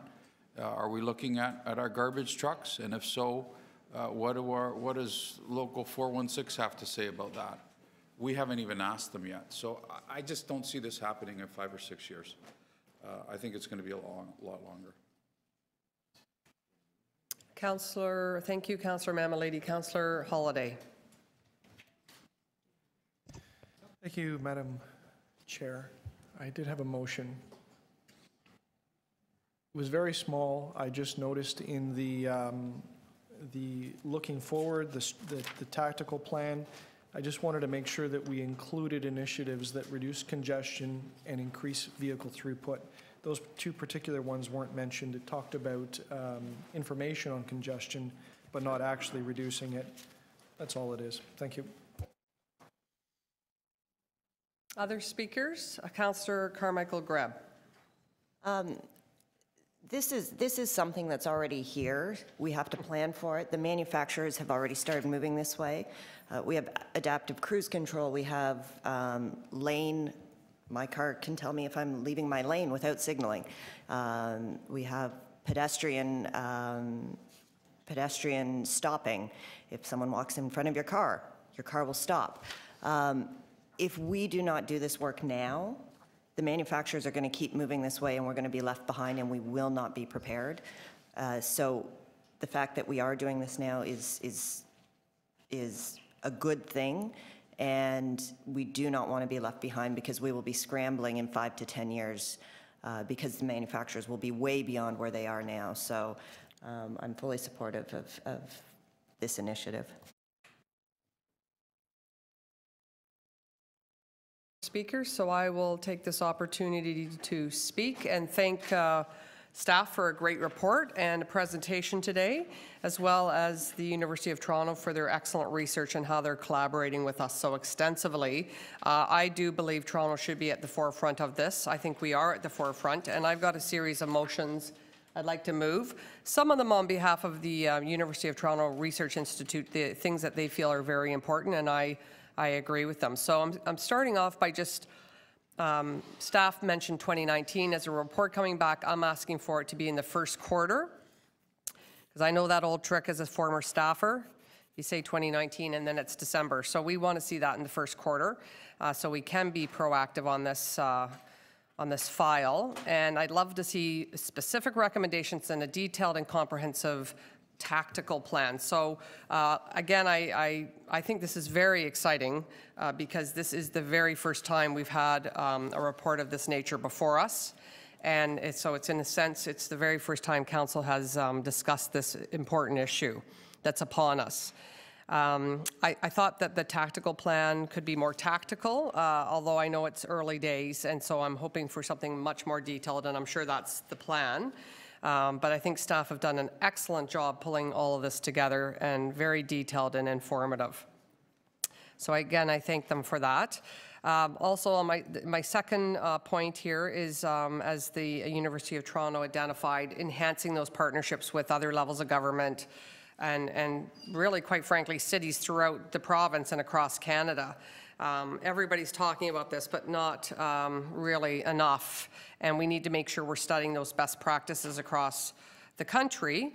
Thirdly, just was thinking about this yesterday, sidewalk labs and making sure we're working hand in hand with them, because the two issues are closely linked. And so I wanted to include this for the committee to consider, and that we make sure that we're collaborating and working with Sidewalk Lab. And the fourth item here is ensuring we take out a formal membership with the Municipal Alliance for Connected and Autonomous Vehicles. And thank you for being here today very much. It was a great presentation, and I think this is critical next step. And then lastly, again, to try to force it on the agenda a bit with FCM. I can't say I've ever attended FCM, but I think it's very important that municipalities are collaborating, as I said earlier, and working on this across our beautiful nation and in all our cities across Canada. So I thought we should encourage them to include this on their upcoming annual conference on that agenda. So it's part and parcel of a proactive approach. I would just say a few things in that, you know, we have to, it's quite frankly, it's less costly to prepare now rather than retroactively, and that's often our problem. I often use the example of Uber. Came out of nowhere. We were shell-shocked. We continued to defer it. We weren't ready for it. We weren't proactive. Our city staff did an excellent job facilitating it in the end, but I use that example simply because we need to be prepared. Councillor Carmichael-Greb's done an excellent job, and I know why, because there's in her family, she has a lot of experience with cars. And so I would say that I fully agree with her. It's upon us, it's happening, and we have to be ready. So I don't think there's any real options on this matter, and I'm happy to see Toronto being at the forefront, and I want to encourage city staff to continue to ensure that Toronto's at the forefront on this issue, because it's very important. We're doing the data collection and the modeling, we're creating the regulatory frameworks and the plans and getting those all in place. And so we can really be leaders on this file. And as Dr. Judy has said to me before, you can't model what you can't measure. So it's great we're leveraging the fantastic work at the University of Toronto. These research institutes, we're very fortunate to have them in our city and to be able to collaborate and work with them. So again, I can't thank them enough. And on that note, I will ask you to support my motions that I've placed. So the clerk will assist me in facilitating these motions. So the first up is Councillor Mamalides, who's requesting consultation with at least two parties there. Is he here? Well, we're moving your motion. Would you like to be here? Would you like to vote on it? Okay, great. All those in favor? Okay.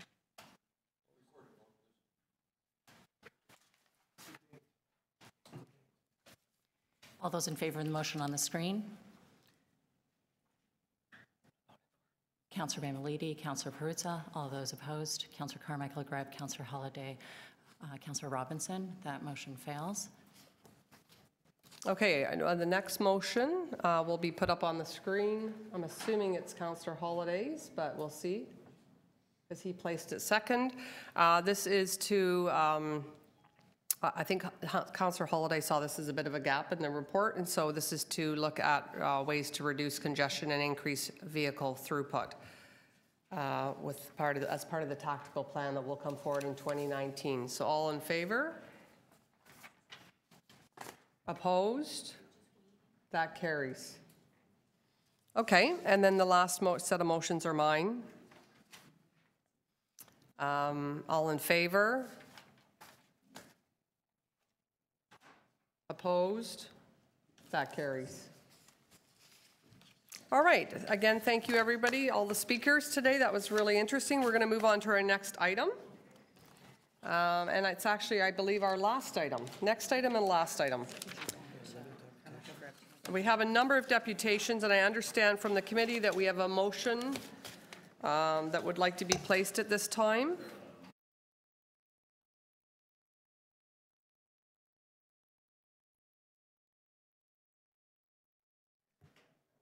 The motion is on the screen that speakers who have not pre-registered be allowed to register to speak until 11:15, and that the length of public presentations be limited to 3 minutes, and that questions of speakers by members of council be limited to 3 minutes with 1 round of question per member. If we had 100 people here, I'd understand that we want to limit what they have to say to 3 minutes so that everybody gets heard. But we don't have 100 people here, and I don't understand why we want to limit what they have to say. This is a really big issue that's come up relatively fast with very little consultation, and the only bit of consultation is that we're hearing here is from the community itself, and here we're telling them that instead of the 5 minutes that they have the right to be speaking, that they're cut to 3 minutes. And so I don't understand why we're doing this with only a few deputants and not hundreds. And I hope it's not an attempt to stifle what people have to say. Your hand? Oh, okay. So the motion's before us. Councillor Lee, I don't know if you saw this motion, but it's been put forward. All those in favor? Opposed? That carries. Okay, so we're going to start. We're going to start with the speakers and then proceed to staff questions and then speakers from the committee. So that will be the order for this item. This item is PW 26.6, just so everybody's in the loop, Reimagining Young, Shepherd to Finch, Municipal Class EA study, environmental assessment study. Our first speaker on the list is Patricia Starr. Welcome, Patricia. That is there, and there's a little button you pushed so your microphone turns on. Make sure it's on, and you can start whenever you are ready. Thank you for this opportunity to speak on Reimagining Yonge Street. I am part of a volunteer team of Willowdale residents that include MTCC Condo Corp presidents, representing over 8,000 Willowdale residents, board members and residents from over 22 condos. Our leader is former councillor and police board chair Norm Gardner, who is out of town. He has asked me to speak in his stead. I am the former vice chair of the Committee of Adjustment and the former chair of Ontario Place. All the comments in this report are documented. Any conversations will be confirmed in person when required. The fun and delight that was once Bloor Street is dead. King Street is suffering a slow and painful death. We are trying to save Yonge Street from the same fate. Since so many in Willowdale are seniors, we hope that you will hear our cries. Most of us were unaware of Reimagining Yonge Street until June 2017. Somehow the notices of 2016 got lost in the mail, except the mail of those supporting turning Yonge Street into biker lane heaven. In June, we attended an open forum organized by Councillor Fillion's staff, led by his EA, who was announced as a former Ontario Liberal Party employee and a good friend of Kathleen Wynne and David Zimmer. Was that supposed to matter? When Norm Gardner reported that he had personally met with the EMS, police and fire departments, who were very concerned, staff replied, and I quote, they were going to do some research. When another one of our group asked if the Korean and Iranian restaurant owners and retailers, over 150 establishments between the 401 and Finch, had been consulted, the staff answer was, and I quote, the city will be following up. 18 months later, what were they doing the entire first year? When asked if there would be a translator, it was a two-person response. The city staffer said, and I quote, we will make arrangements, followed by another staffer who said, Canada has 2 official languages, English and French. That is all city employees are required to speak. There were some boos. I have personally met with members of the Willowdale Korean Association and the Iranian community. Outrage was expressed when they were never consulted before the fact. Their communities are against bike lanes on Yonge Street that they call, and I quote, the bankruptcy of their livelihoods. They had never heard from Fillion or his staff. Most didn't even know what he looked like. It was time for us to find out the proponents of the bike lanes on Yonge Street and who John Fillion really was. Point of order. Yeah. I think, and if he's interrupting, is this counting on my time? Mrs. Starr would know this, given that she was the chair of Ontario Place, the vice chair of the Committee of Adjustment, that when you appear before a committee like this, a little decorum. He's Councillor Fillion. He's not just Fillion, he's Councillor Fillion. A little respect would go a long way. Really? Okay, when we discovered that Councillor... Personal privilege, everybody knows what I look like. Well, I didn't know. When we discovered that Councillor Fillion was running an ESL school along with rental opportunities out of his renovated home on Parkview Avenue, directly in association with Katz, Yep, just one moment, please. You know, it's just, Yep. multiple The, things and up to now. I'll allow her to Point of order. speak, but the time is just about up, so if I can ask you Point to of wrap order. up, I'll give you a few extra, okay, point of order. Let's make it perfectly clear. Councillor Fillion doesn't sit on the committee and can't interject. Thank you. I understand that the speaker is speaking about Councillor Fillion. I'll allow the comment to come in, but I will ask to wrap up because we are approaching the limit on time. We're actually over. I'll give you a few extra Katz, seconds. Goldband, and Tridel, developers on Yonge Street, we were shocked. Building permits, renovation plans, couldn't find them. Is that allowed? It's in the letter. George Belza works for Menkes. He is the person to whom two of our members were told by Councillor Fillion to speak to when they asked him I'll ask you to about wrap their it up, own please. development projects. I don't know why you're doing this. This is not the way it is. In fact, we could protest. Why you allowed people to, these people spoke 10 minutes each, and now you're cutting us off. We voted You for aren't 3 going- minutes. If I can ask you to wrap up, please. Do you have any closing comments? Let's see. Yes, we have challenged the opinion of the city who's claiming that reimagining Yonge Street should be contacted we should contact the Integrity Commissioner, we being the residents of Willowdale.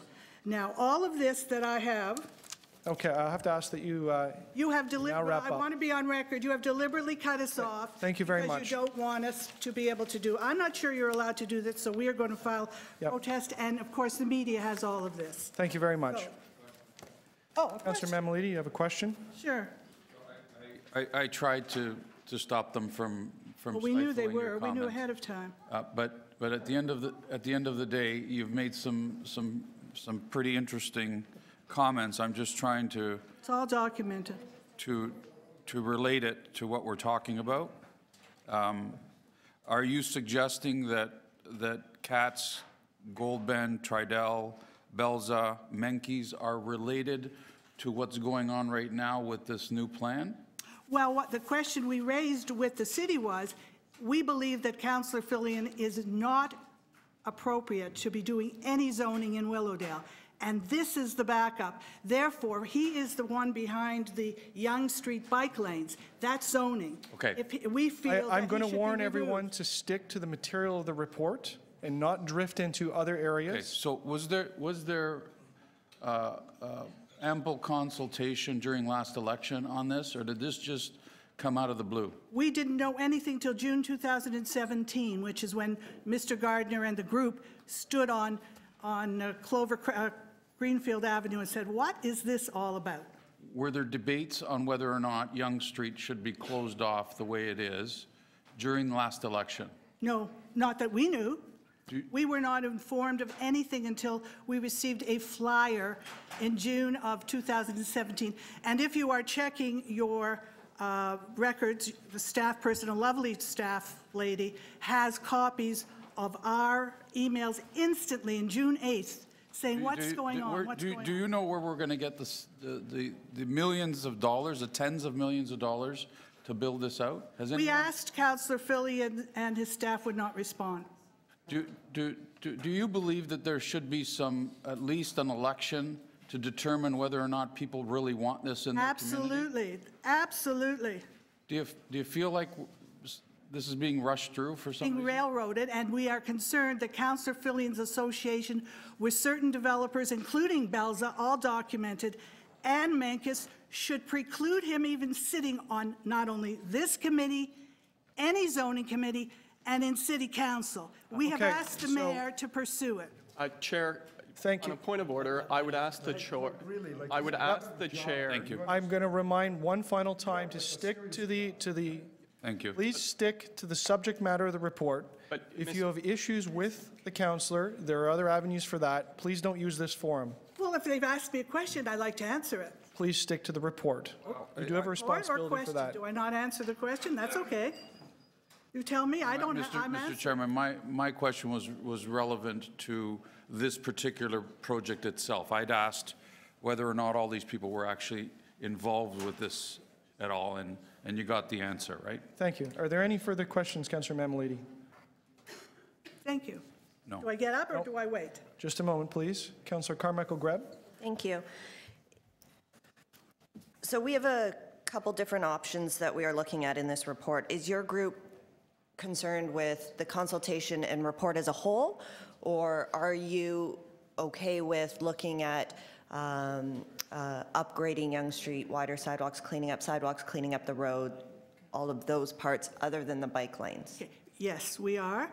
We are against the bike lanes, and we are now, based on all the work we've done, very, very concerned about the representative, and we are pursuing it at another level. Okay. And what about the other options that are available, putting bike lanes on Beecroft, those options? What is your group's We are on not, those? I can't speak for everyone, but we are, well, sort of. Beecroft is, there's nothing on Beecroft. And when anybody tells you that it will cost 10 times more than doing Yonge Street, they're fibbing. It will not cost 10 times more. Beecroft is an empty, plain street. There's nothing doing. There's a cemetery. There's things on. So why not Beecroft? We aren't opposed. We aren't in favor. We're ready to listen. But it's not true when you get an insane quote about what it will cost to put bike lanes on Beecroft. It just isn't true.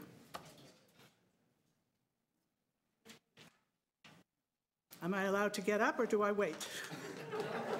Another question for you. It's Councillor Perruzza. Yeah, would it be fair to say that you came here, other than saying that you don't like or you're against bike lanes, you've offered no advice, no opinion, no information whatsoever on why bike lanes are good or bad on Yonge Street, why transform Yonge Street would either be good or bad from an urban perspective? You did finish. You said a lot. Other than your very strong objections related to your local council, you took 2 minutes away. You offered nothing else. Excuse me if you looked. Nothing. Excuse me, it is all documented, attached, it was sent. The specifics of Mr. Cohen, of Mr. Musavi, and Norm Gardner, which was part of my report. You didn't even let me finish my report, in which I was going to refer to the wonderful late Esther Shiner and her scrawny son, who I'm happy to see sitting over there. And how much fun we had tormenting Mel Lastman about his funny bunny separate subway. But you cut me off, so I can't tell you all my nice comments. Thank you so much for the past 15 You're very minutes. welcome. They've been so enlightening. Okay, I think we're done. Is that it? I'm getting up? Thank you very much. Thank you. We're going to move on to our next speaker, and the next speaker is David Cohen. Welcome, David. Thank you, Councillor, and thank you for hearing me this morning. I'll try to be brief. I oppose the reimagining Yonge Street's conclusions. I would consider the Beecroft. I live at 57 Tobruk, which is in Councillor Shiner's ward immediately north of this area. I believe we are grossly affected from a transportation perspective. I'm a longtime former resident of York Region. When I moved to Tobruk, my car insurance went up by $800 because of the postal code. Your website said that this is the highest accident area in the city of Toronto at Bishop, and yet no studies were done before putting this in and talking to people. I'm concerned about where the traffic goes, if it's going on my street or my neighbor's street, because it won't come here. You're pretending that there's nobody coming from north of my ward. And you're assuming that residents in my ward will continue to shop in North York when there's no parking on the street, when we can go to York Region and park for free and not have to deal with this. So I feel that this is really wrong. It's unsafe. I do agree with many things former Councillor Gardner said, including that it's taking away $3 million a year in parking fees that would have, over 10 years, paid for the increase in going to Beecroft. I think that you first need to address the traffic issues as they regard to safety in the area and then deal with this issue. And I'm appalled at the fact that those traffic issues are out of the way simply because it's politically expedient to have bicycles here, whether or not it's safe or not, or whether I and my family are safe in our community. Anyways, I thank you very much. Okay, so thank you. We have questions for you. So first up is Councillor Mamalady. So the way this thing came about was that the city was about to venture into spending some money on Yonge Street to resurface and to make sure that it's safe for people that use it. And from there, it became a massive undertaking to block traffic with the lanes. And now it's become even bigger venture by saying, okay, well, if you don't like it on Yonge Street, well, let's use Beecroft. My biggest concern here is it's happened over the last little while without going through an election. How does the community feel about this being driven so fast without a proper democratic form, for that matter, and whether or not a councillor should be ramming this through? What I'd say, and I can only talk for the area that I live in, is people don't, even if you were to say we're going to put bicycle lanes in, I don't think people have been told what the ramifications are that cars are going to come into their streets. Instead, I think they assume you as council understand and would protect them, and therefore I don't think that it's really been discussed. I noticed it. I noticed it just after I moved to Toronto. Do you think an election might be the way to do this? Well, an election would certainly help raise awareness. So if Councillor Fillion wants to bring this through, shouldn't he be asking his community through an election to give him the blessing as a councillor to do it, as opposed to taking a road that was going to be resurfaced and then spending hundreds of millions of dollars on it after that? Well, yes, and also we had a meeting on December something. Somebody here can say, public meeting on the subject, and we're now January. Papers were handed out for us to fill out. They didn't ask us if we didn't like it. They only the papers only wanted us to give suggestions on improvements, and with this meeting being called so quickly thereafter, and with the many people who were there, how could this report have been written by your staff through Christmas and approved? And I don't know why I know these processes, but I do. And be here right now. They weren't listening. I'm not sure that the people doing the study are listening. I think this is a foregone conclusion. Was this even debated last election in the community? I didn't live in this ward in the last election. Okay. I'll ask somebody else. Councillor Mamalady, your time's up. Councillor Lee is next. Thank you very much, Madam Chair. First of all, I'd like to acknowledge that David Cohen is a former city councillor in town of Richmond Hill.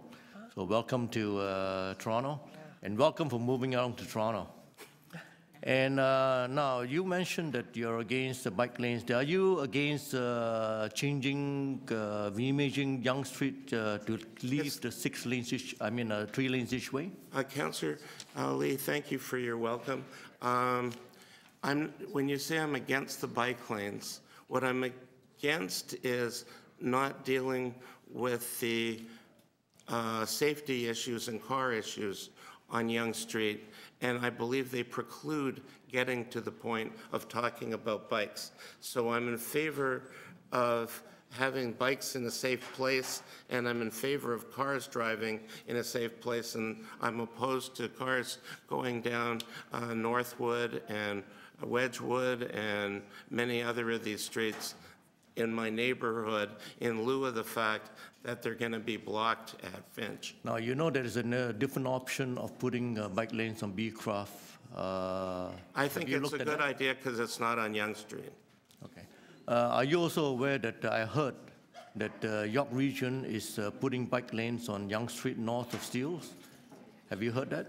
I haven't paid any attention recently to it, but I would expect that my opinion would be based on reviewing what they were doing before commenting whether I support it or not. The issue of whether bicycles can ride on the street also must be weighed on whether or not there's safety and what happens to the cars that you remove. So if you show me appropriate plans that show me where the cars are going to go, it's not that I have an issue against bicycles, but rather I have an issue that I want to feel safe and my neighbors want to feel safe. Thank you. Okay. Another question for you, Councillor Holyday. Thank you for speaking to us today. So you're familiar with Richmond Hill, obviously. Can you describe to me, because I live west, not north, of the importance of Yonge Street as a connector within the regional network? Do you think, that Yonge Street is considered in Richmond Hill, and I would have thought in Toronto, as being a highway, Highway 11, that it's the main street, the main commercial street, the main north-south street in Richmond Hill. And at the end of the day, I was a councillor for 22 years. Everything flows from along Yonge Street, both in traffic, the money that you spend on transit all flows up and down Yonge Street. Generally speaking, a lot of offices and jobs, and people all flow up and down Yonge Street. So one would expect you'd want traffic to move on Yonge Street. Is the connection to Highway 401 important? And I'm thinking about the people of the North Toronto, but even people above Steeles Avenue. Yes, it is. And even people north of Finch like to use the 401. My understanding was at the time the 407 was built that it was a relief highway for Highway 401. And there's a variety of reasons why one might be using 401 at various times if you lived in York Region, among which you may not want to always pay fees for using Highway 407. One final question. You're a former councillor, so that means you made a profession of staying in tune with the sentiment of the community.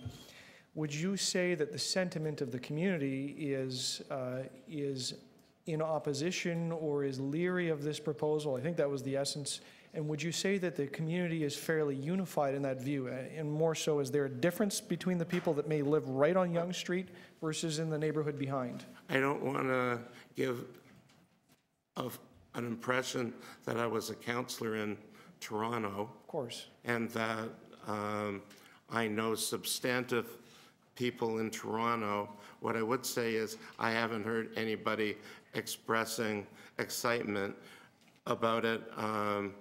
I think a lot of people in my neighborhood are concerned that the area up to Finch has ring roads and other means of permitting higher density buildings, and higher density buildings are being applied for along Yonge Street towards where we are, and there doesn't seem to be any traffic way of dealing with it with the same a complexity of what's been approved south of us, south of Bishop, in fact. A couple, there's just no road plan, there's just no traffic plan that way, which is why I guess I'm here today, because my purpose is not to become a Toronto politician. Okay, Councillor Cressy. Well, thank you, David, for being here. Just a couple questions. So do you live in Ward 23 where this is being proposed? No, I live in the ward immediately north, Councillor Shiner's ward. Oh, okay. So in Ward 24. So do you know the neighborhood of Willowdale around Yonge? Do you have a sense of what the population is within walking distance of Yonge Street? Do you know by chance? If you don't, I don't mean to put you on the spot. No, I never gave it any thought. All right. So I understand it's somewhere in the range of 100,000 or 80,000. You described Yonge Street as considered a highway. So I guess the question is, do you think it's safe to have a highway running through a neighborhood of around 80,000 people? Okay, I learned in an engineering sense that you have different levels of roadways, which the councillor was asking about. At the highest level, of course, you have a highway, and it says Highway 11 along Yonge Street, so I'm not without that. However, I could say that it's a metro road. So, and by being a metro road councillor, I would then immediately say that metro roads are supposed to be thinking beyond the local area and providing movement of cars and commerce and everything for some distance. And this road would not be looked at, like you're describing, as a local area road. So, but I just want to come back to the question, which is you described Yonge Street as being considered a highway from your time as a councillor in Richmond Hill. And so specifically, the question, specifically, sir, if I could finish, please, sir, specifically is, given that for many north of the city, the consideration is Yonge as a highway, as you've described, do you consider it safe to have something operating like a highway running through a neighborhood? Safety. Do you consider having something like a highway running through a neighborhood safe? Do I consider it safe? I've just told you that I think that Yonge Street is unsafe, whether it's a highway, a roadway, a pathway. It's unsafe at the moment. And I can't turn around and tell you the opposite, or I would be hypocritical. However, you have signs up, and you represent the city, saying that this is Highway 11 in the city of Toronto, and so I'm entitled to call it a highway. Obviously, it's not a highway in the same sense, and by the way... Sir, my time is almost up. So you just described Yonge Street as being unsafe. So the question is, would maintaining 6 lanes of traffic continue its unsafe patterns or make it better? Well, what do you propose to do instead? Because I don't think... Thank you very much. Yeah. Okay, time's up. I think that's all our questions. Oh, Councillor David Shiner has a question for you. Well, David's my constituent, so David, nearest what intersection do you live? Wedgwood and Yonge. So you're just north of the bus terminal? Yeah, I'm just north of Cummer. Just north of the bus terminal. We're going to be here for a while. And this proposal is supposed to go north of Finch into Ward 24? Yes. So you're looking for your councillor to deal with, which is me, to be the scrawny one over here? I'm not looking... Well, you're looking for your councillor to also be involved in the decision-making process of this? Yes. Okay. In regards to metro roads, local roads, is University Avenue Highway 11A? Maybe. Isn't it 6 lanes? Yes. Doesn't it run through the heart of the city? Yes. So your concerns might be justified about having a major roadway run through the middle of a residential or a community. Thank you. I think that is actually Better, it. it's 8 lanes, not 6, so it's... Thank you, David, very much for being here today. Appreciate your time. We're going to move on to our next speaker, and that is Gil Penalosa, 880 Cities. Welcome. Hello. Hello. Thank you.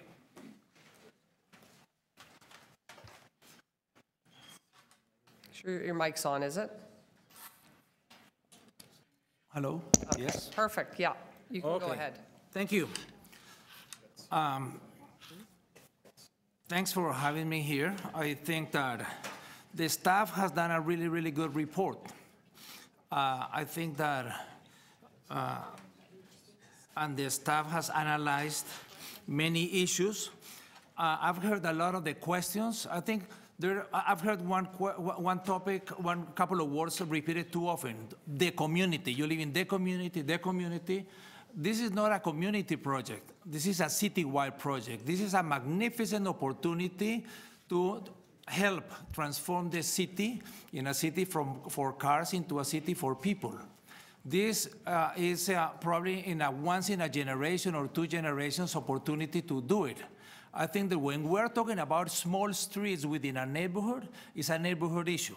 When we're talking about young streets, we need to listen to everybody in the city, to the wider community, because it's going to have an impact on everybody. I also want to mention that what we're talking about, so I want to complement the staff report because this is not about mobility. This is about democracy. This is about sustainability. This is about economic development. When I talk about democracy, I'm talking is because the streets are public space. If we look at Toronto from the air, 30% of our city are streets. And the streets belongs to everybody. Whether you have a car or not, whether you walk or not, or bike or whatever, they belong to everybody. Young, old, rich, poor, fat, skinny, everybody. And by the way, walking and cycling is not a frivolity. Walking and cycling is the only individual mode of mobility of most people. Walking and cycling is the only individual mode of mobility of every child and youth in Toronto, of everybody. If you're under 16, your only individual mode of mobility is to walk or bike. So doing it safe and enjoyable should be almost like a human right, unless you think that only the people that have the age and the money and the desire to drive a car have a right to individual mobility. So I think that this Reimagine Young has to do with creating a better city for all. This is about the environment, about having less noise and less pollution. It's about economic activity. It's about also transportation, but also about health. We are living longer. We're getting older. And some of the main issues of the older adults are mobility and isolation. And I think Reimagine Young Street, in a big part, touches on both and improves. It's going to improve the physical health, it's going to improve the mental health, and it's going to improve the well-being of everybody. So I strongly support the Reimagine Young Street in order to create a better city for everyone, not just a better neighborhood. Thank you. Thanks for coming down. Do you live in the area, sir? No. Okay, so you're not a resident in that ward? No, that's why I made an emphasis that when you talk about an issue on Young Street, it's a bigger issue. A big issue, it's not a ward issue. We cannot manage our city like if these were 44 banana republics that I let you do whatever you want in your ward as long as you let me do whatever I want in mine. This is a citywide issue. You would suggest that local communities have nothing to say about this? No, that they do have to say as well as everybody else. And if they do, how do you explain that it wasn't even talked about in the last election? Well, last election was 3 years ago. Things happen in between elections. Do you understand that the city's also going through a change with respect to representation, and that particular ward is being chopped up?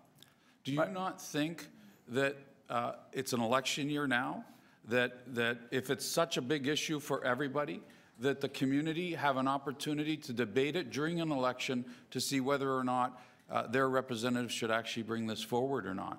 In the elections, you talk about big projects, big policies, not about specific individual projects. So because it wasn't talked about last election, and you have a very excited councillor that wants to ram this through, you think that that's democracy? Well, we're going to grow by 50% the population in the next 25 years. We cannot wait for every decision 4 years to go into the details. So instead of resurfacing and allowing this community to enjoy a better road with the resurfacing that was going to cost us already budgeted $24 million along Yonge Street, because the local councillor has taken this on immediately, now it's ballooned to a cost of about $150 million, including Beecroft. We just heard Do you not think that the local community should have a say in an election with respect to this kind of balloon and cost as well? I don't think that detailed decisions are what happens in a citywide election. But anyway, I do think that we need to listen, and when we hear that over 100,000 people live next door, and there's children, and there's older adults, I want to remind you. We've taken care of that, because now the City of Toronto is now increasing the amount of councillors, and in this area, it's going to be chopped up. You're going to have the councillors that people want in this area. Don't you think that if there's a time to debate this thing, it would be at an opportune time where this ward is being chopped up? In the past election, every councillor talked about making the city safer for people walking. And a person walking in Toronto gets hit by a car every 3.5 hours. Every 365 days of the year. A person riding a bicycle gets hit by a person driving every 7 hours. So I heard in the last election and the one before and before and before that all councillors wanted to make a city safer for people walking and cycling. And a taxpayer gets hit continually by making decisions like this on a regular basis. So the taxpayer gets hit too. Okay, Councillor Holyday has a question for you. Thank you, Madam Chair. The previous speaker talked about the importance of Yonge Street as part of the regional transportation system to move people around, maybe even connect people to the expressway. Do you agree that the proposed changes to reduce from 6 lanes to 4 lanes will increase travel times for people? It might increase travel times for people driving. It will not increase travel times for people in public transit. It will not increase travel times for people walking. It will not increase travel times for people riding bicycles. So they'll stay the same. Okay, so for the people driving, there's a lot. There's tens of thousands of them. Do you not agree that it's a problem to increase travel times? Well, what I do know is that we already have huge traffic jams. We just heard a couple of hours on automated vehicles. You know, what makes the traffic jams are not the people driving, are the vehicles, are the cars. So whether those cars have someone driving or not is going to be huge. We're going to have 1 million more people. So we're going to have hundreds of thousands more cars. So unless we have a city for people, that people can actually get to places walking or cycling or using public transit, we are not going to have a great city for everyone. But you agree, though, that there are traffic jams. So do you not think it's logical to maintain capacity of roads or increase capacity of roads rather than decrease them? Because that will exacerbate the problem. Not really. I think that if we create a city where people can actually walk to, the children, my organization is called 880 Cities. 880 Cities is a simple but powerful concept. What if everything we did in our city had to be great for an 8-year-old and for an 80-year-old? Then it would be good for everybody. That includes the crosswalk and the sidewalk and the street and the park and the public space. We need to stop building the city as if everyone was 30-year-old and athletic, and let's create a Toronto for everyone. Would you agree, though, that making travel times more difficult for the tens of thousands of people that drive does have a health effect? It has a mental health effect. It has a stress effect. It has a quality of life effect. It affects people in terms of the amount of family time that they have. And this may be one initiative, but you start to compound these with all of the other initiatives. we're really making a health hit on people by introducing congestion. You know, there is no city in the world the size of Toronto, and I have worked in over 300 different cities. There is no city the size of Toronto that have solved the issue of mobility through the private car. None. If that was an option, we would have hundreds of examples. We don't have any. So the reality is that we need to invest heavily in public transit citywide, not one-stop subways, but citywide. And we need to invest in having a city that is walkable and that is bikeable, because through the car, that's not going to be a solution. It has not been, and it will not be. And things are going to get worse as we increase the population. Thank you. Okay, thank you. Just to bring the visiting councillors up to speed, how we do it at PWIC is we have the visiting councillors ask questions first and then speak first. And so I know there's some new members here that haven't been here before, so we'll accommodate it this time, but just in the future, if you could get your hand up, that'd be great. Councillor Cressy. Well, thank you, Gil. Just two brief questions. First, have you reviewed the Reimagine Young design options? Have you looked at them? Yes. Okay. Based on your professional opinion, somebody who's worked in more than 300 cities with a focus on safety, which is the safest option for, as you put it, 8-year-olds and 80-year-olds? Oh, by far, the Reimagine Young Street is the safest option for everybody. Okay. And should you describe Young Street as a citywide issue? So my question would be, should Young Street be designed to move people or to move people safely? Obviously, to move people safely and citywide, and the whole city, every single project, we should take advantage of every single opportunity in the city to move in that direction. It's not just about approving policies. Oh, we have Vision Zero. But when we have the opportunity to actually put Vision Zero into practice, then we start questioning. This is a great example to be consistent between what we think, what we say, and what we do. Thank you. Okay, I think that's it. Gil, thank you very much. We're going to move on to our next speaker. It's Mike Uford. Ufford. Oh, Ufford, I'm sorry. My apologies. Oh, that's the usual mistake.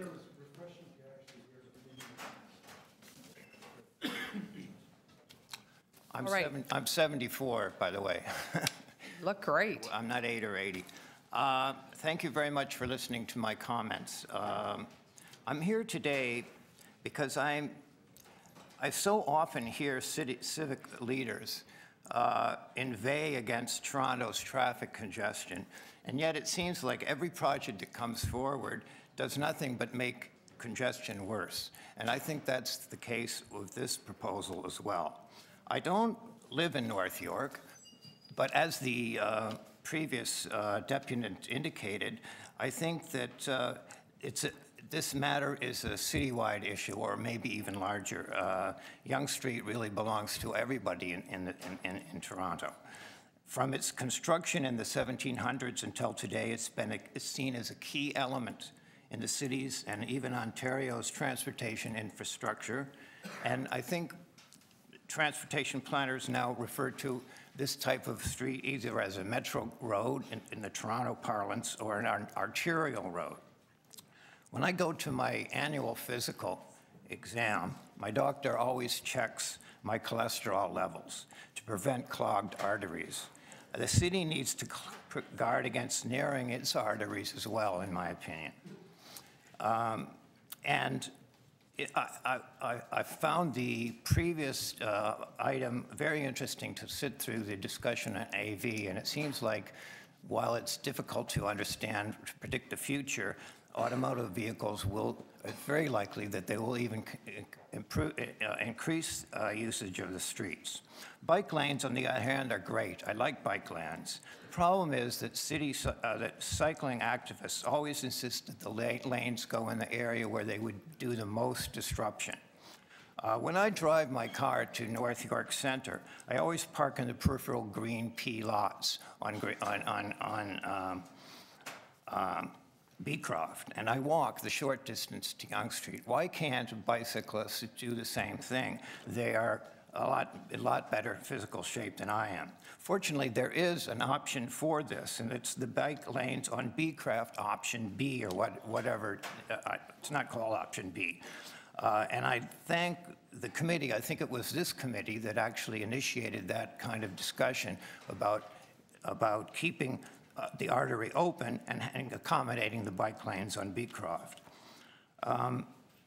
Finally, I would say that I've heard Councillor Fillion talk about recreating a Main Street character of North York and decrying the fact that there's a highway that's going through a high-rise neighborhood. The preferred vision seems to be more like the Danforth or Yorkville. But I think that good planning doesn't try to transform an area into something that's like another place, but to build on the strengths and the characters of the local area, and go ahead, put the improve the pedestrian realm, and put bike lanes in the area where they won't disrupt traffic. One last point is that people talk about highways through cities.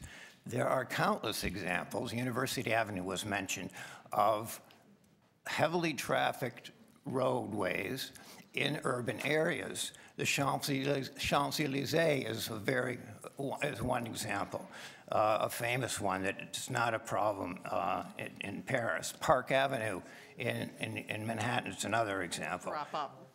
Sorry? You'll have to wrap up. I'm wrapping up. That basically is my presentation. I'm guessing you're going to have a question, so you'll have a bit more time. Councillor Mamaledy's got one for you. Is there any visiting councillors? No. So we're going to go to our committee. Sir, how long have you lived in the area? I don't live in the area. You don't? I live in Paula Fletcher's ward. You live in Paula Fletcher's ward? I do. And how do you feel about the particular project that's being discussed? The reimagining Yonge Street? Yeah. Would you like to see this go through? I support the bike lane on Beecroft, keeping the capacity of Yonge Street. Okay, so you would rather use a different option? Yes. Well, I think it's an option that's has been before the committee, and as a matter of fact, it was discussed by the staff as one of the two options under discussion. Would you, in your own community, accept a project, a resurfacing project, turning into a very large project without it being talked about in an election? Wouldn't you want to say if your community was going to change drastically in an election to see whether or not you'd want to give the mandate to the local councillor to push it? Councillor, I'm not too excited about that in an election. I would like to see broad community consultation. As a matter of fact, Danforth Avenue is in my area, and I am really concerned about some of the proposals I'm hearing about putting bike lanes and congesting the arteries on the Danforth as well. But would you want your local councillor just overnight decide that that's what's best for you without talking about it, and whether or not his view is actually the view of your local community, or her view for that matter? Well, I certainly, as I said, would like wide consultation. I don't know whether there has been wide consultation or not. People that I have been talking to said that it hasn't been. Other people have said it has been. Have you been to many of Paula Fletcher's meetings? I go to some of them, yes. Is there translation at those meetings at times? Yes. Would it be shocking to learn that there was no translation for the Korean community or other communities? It would be a problem for me, yes. So the local councillor who seems to run an ESL program out of his home is even not wanting to give... Councillor Mamaledy, that's not... Point of order. Point of order. Madam Chair, allegations against fellow councillors that are unfounded should be censured. Yeah, so you're... Yeah. So we're point well of aware. order. Councillor Mamaledy, would you retract those I get it. comments? The left have been running this administration for quite some time now, so just blurting out the way they do is acceptable, I guess. I can declare a member of point of order. When a fellow councillor makes an allegation unfounded against another member of this chamber, I rise on a point of order. Madam Chair, I ask you to rule on it. So, Madam Chair, I am a member of the committee, and really, we need a little decorum. We need to be able to respect each other a little more than that. And just simply kind of, calling people by their acronyms, referring to people in the form of slight, making things up and just saying stuff because you feel like saying it without any basis. That's not a respectful way for us to treat each other. So I would just look to you for some guidance. Let me just change. Let me change the wording. There was a deputation. There were suggestions made that there was an ESL program running out of Councillor Fillion's home.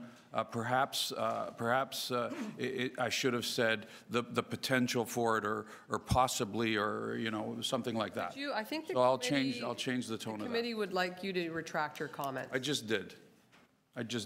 Well, you said you were going to use different language around your comment. I just I'd like you to retract your comments. Well, I'm not going to retract them completely because I don't know whether or not he is or not.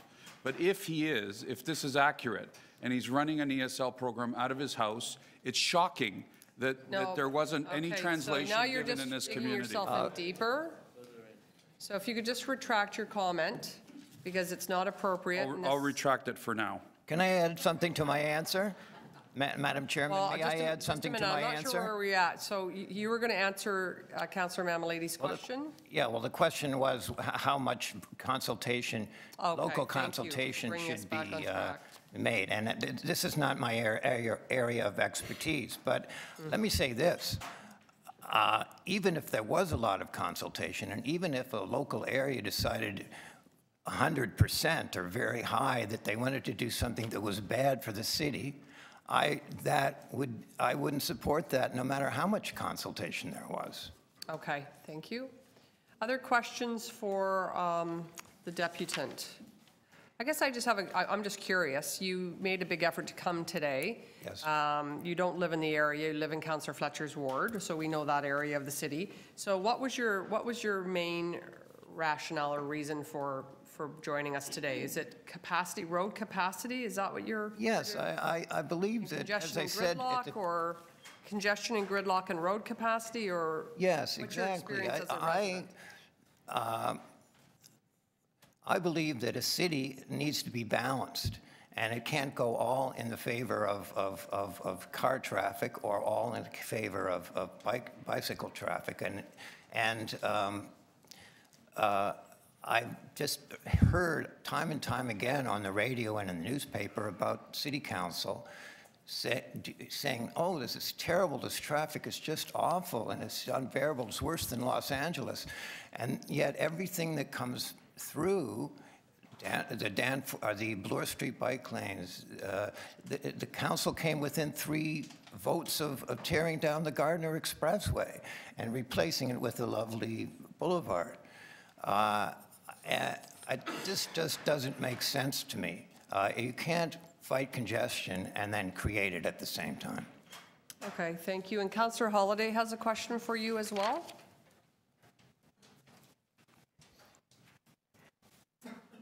I guess at City Council, we see these from time. We see them in Community Council, we see them here at PWIC, we see them at Council. You get this tension between the needs of or the wants of a very localized spot versus kind of a broader view. And I would put to you that in this case, and I'm not surprised that some members of the community have come forward saying, yeah, we don't want the cars here. Send them somewhere else, narrow the street down, we want to take our space back. Yes. And then I guess council has to think about the larger need, right? Exactly. And I wondered if you would offer any advice to council about trying to balance those out. Because you get the pickle we're in, right? We've got 2 clashing interests right here. I would not dream of offering council advice on political matters. I certainly, you have a difficult job, that's for sure. But the only advice I would say is don't narrow the key north-south road in Toronto and Ontario. Okay, I think that's it for you. Thank you very much. We didn't think you were 80. That was actually associated with the individual before you. It's an organization called 880. Right. So I don't know if you misread that or... No, I was just joking. Oh, you're being funny. Okay, that was a good one. Good one. All right. Gideon Foreman. Welcome, Gideon. You've got 3 minutes and probably some questions. Thank you, Madam Chair, members of the committee. I appreciate the opportunity to speak this morning, almost afternoon. My name is indeed Gideon Foreman. I'm a policy analyst with the David Suzuki Foundation. We're here today to strongly support the Transform Yonge proposal that would put protected bike lanes on Yonge Street. We believe the proposal is balanced, cost-effective, and fair to all road users. As the study team notes in recommending Transform, this option means lower cost and shorter construction time. In fact, staff estimate, as you know, it will be about $20 million cheaper than the other viable option. We believe this better price, combined with less road building disruption, should make it popular with the public. The study team suggests that Transform will not negatively impact motorists. The team foresees, and I quote, little change to travel time or average speed for drivers, unquote. As well, of course, the proposal will create new full-time parking on side streets like Beecroft. Staff make a point of saying that Transform will bring, quote, safer travel conditions for all users, unquote. This only makes sense. When we physically separate cars and bikes, the roadway becomes more orderly and predictable, and everyone benefits. Motorists know where cyclists will be, and cyclists know where motorists will be. The science shows that cycle tracks reduce the risk of injury for bike riders. That's well established. But we also know from projects such as Bloor that cycle tracks increase comfort for drivers. Last year, the city found nearly 2/3 of motorists feel comfortable driving next to cyclists on Bloor, up from just 14% in 2015 when the bike lane didn't exist. Transform Yonge will also benefit local businesses. Enlarging sidewalks, planting new trees, and bringing in street furniture and public art should attract more walk-in customers, which can only help neighborhood stores and restaurants. The wider sidewalks, of course, should be especially advantageous for establishments that rely on summer patios. In sum, like other good city building projects, Transform Yonge doesn't pit one group against another. Rather, it offers advantages to all of us, cyclists and motorists, pedestrians, and local merchants alike. Thank you, Madam Chair, and I'd be happy to answer any questions. You're always very succinct. Any questions? Thank you. From the visiting councillors first. Any visiting? Okay, no. From the committee, Councillor Mamalady. Sorry, you said that, that this doesn't pit one group against another? That's our view, Councillor. Have you done have you knocked on any doors in Willowdale? I haven't knocked on doors in Willowdale. It's based on going to the consultations and reading carefully the, I think, very well-written and thoughtful staff report. Does the Suzuki Foundation support these kinds of ventures without it being discussed democratically in an election? Well, it's a difficult question, Councillor. We certainly support robust democratic discussion of any issue that the public has to make a decision on. So it would make some sense at least to defer this off until after next election. Well, I think you raise an important question, Councillor. There's certainly the need to debate issues in any democracy, and we're blessed to be living in one. But I think the democratic issue, the need for our elected representatives to discuss issues, will be satisfied when Council has an opportunity at the end of this month, when all councillors will be at the full City Council. They'll have the opportunity then to debate this. So communities should just rely on 44 yahoos. I'm not 45 with the mayor. I wouldn't answer a question like that, Councillor. Okay. My point is, it's hard for me to understand that the Suzuki Foundation wouldn't want a local community to have some input with respect to a project like this. Well, we certainly believe, Councillor, I'll just repeat myself, in robust democratic participation in any important decision. So it does make sense to wait until after next election. We think the needs of democratic decision-making are met when you and other councillors will debate this at the end of the month at the full council. So we should be the voice of the community, is that it? That's not what I said, Councillor. I'm trying to figure out what you're saying, but thank you. Okay. Any other questions? Okay, Councillor Perruzza is next. Understanding how these projects, sort of get imagined, come here, and then we finally move them through the system, they generally span 2 or 3 administrations and lots of elections, right? Don't they? I mean, really. If it's a major project, Councillor, you know better than I that it often takes time to do diligence and think things through fully. So we'll approve this now, then later at some point we'll, if we do that, we'll try to figure out where some monies might come from for it. An election will come, there'll be a big heated conversation throughout the election, both at the local level between the local councillor and any other potential candidates that might come forward. There'll be the mayor's election will probably touch on the subject when they migrate up into that area in one of the local debates, and there'll be a conversation about this subject matter. And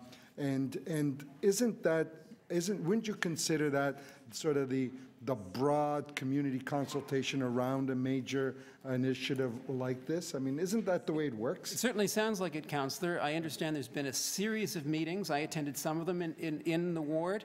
And there's a huge amount of debate in the press, which there should be, and a debate among you and other councillors. So it seems to me that the debate has been robust and will continue to be. Right. So, you know, harking back to some of the other major capital initiatives that sort of or decisions that we've taken, whether it be the Gardner Expressway, the one-stop Scarborough subway option versus others.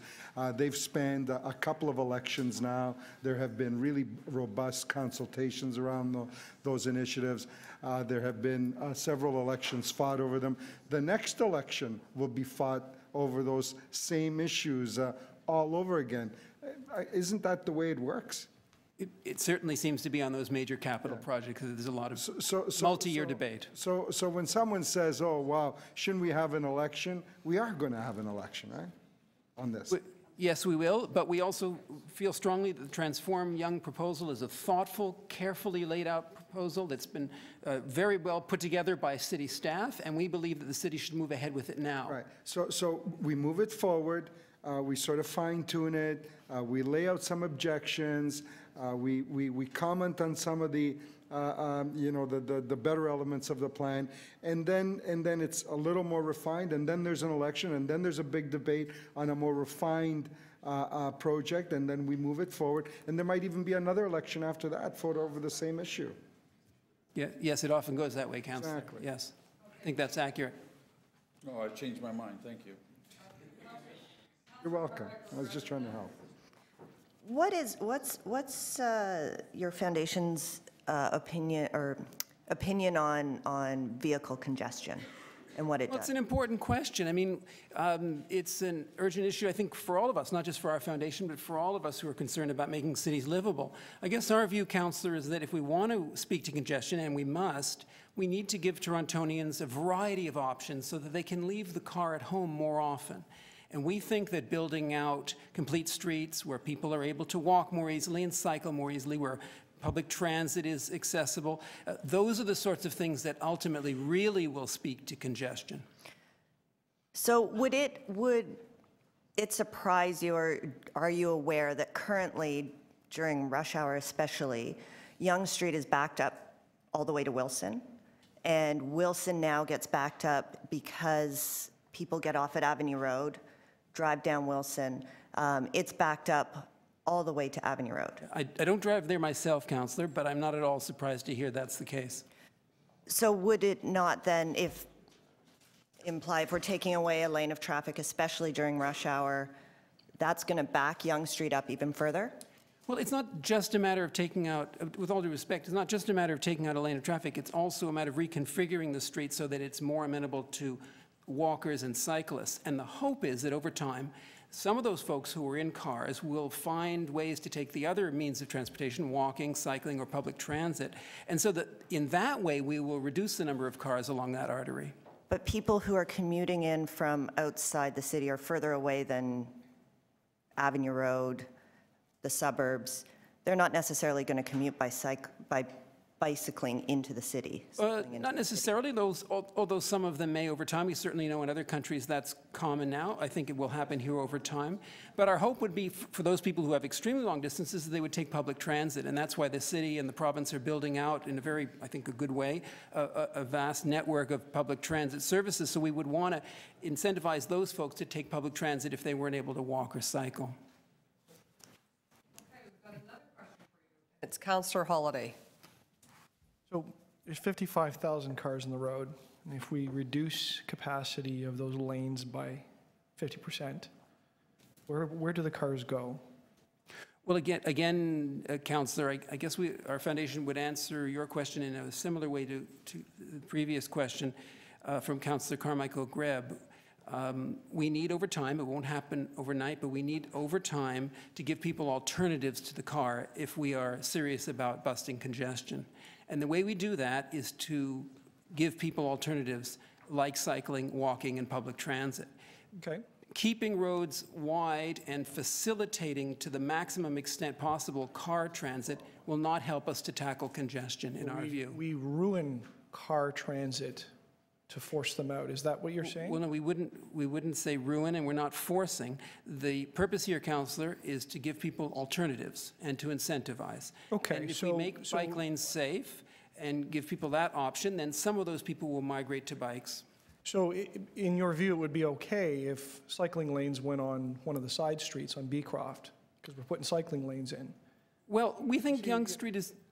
Did you want me to answer? Well, just to that point, why is it more important that they're on Yonge and not on a parallel? Sure. No, it's an excellent question. We've given it a lot of thought, and I had extensive discussion with staff about this. It's an excellent question. It's not easily answered.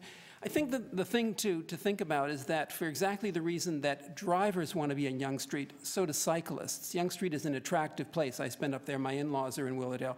So for the exact reason that drivers want to get to the theaters at Empress or the Performing Arts Center or the restaurants along Yonge Street, so do cyclists. So cyclists will always use Yonge Street in our view, Councillor. So we have a choice. We can either make Yonge Street safe for those cyclists, or we can continue with the status quo where it's not particularly safe for cyclists. So we think we need, as a community, to make it safer for cyclists. They will always be there in our view. And so if the report is true, it's 1% cyclists and 99% other mode. It's a fair trade to take 50% of the capacity out for that small portion, knowing that we could also implement bicycle lanes which are parallel. It's a fair trade. If the goal is to be fair to drivers, then what we want to do is reduce congestion. And the way you reduce congestion, again, is to give people alternatives to get out of the car. So we think it's fair to put in bike lanes. If the percentage of people using the bike lanes is small now, then surely the solution is to make bike lanes more attractive so we can grow the percentage of people who use bike lanes. Okay, and public transit really doesn't enter this debate because there's already a subway there.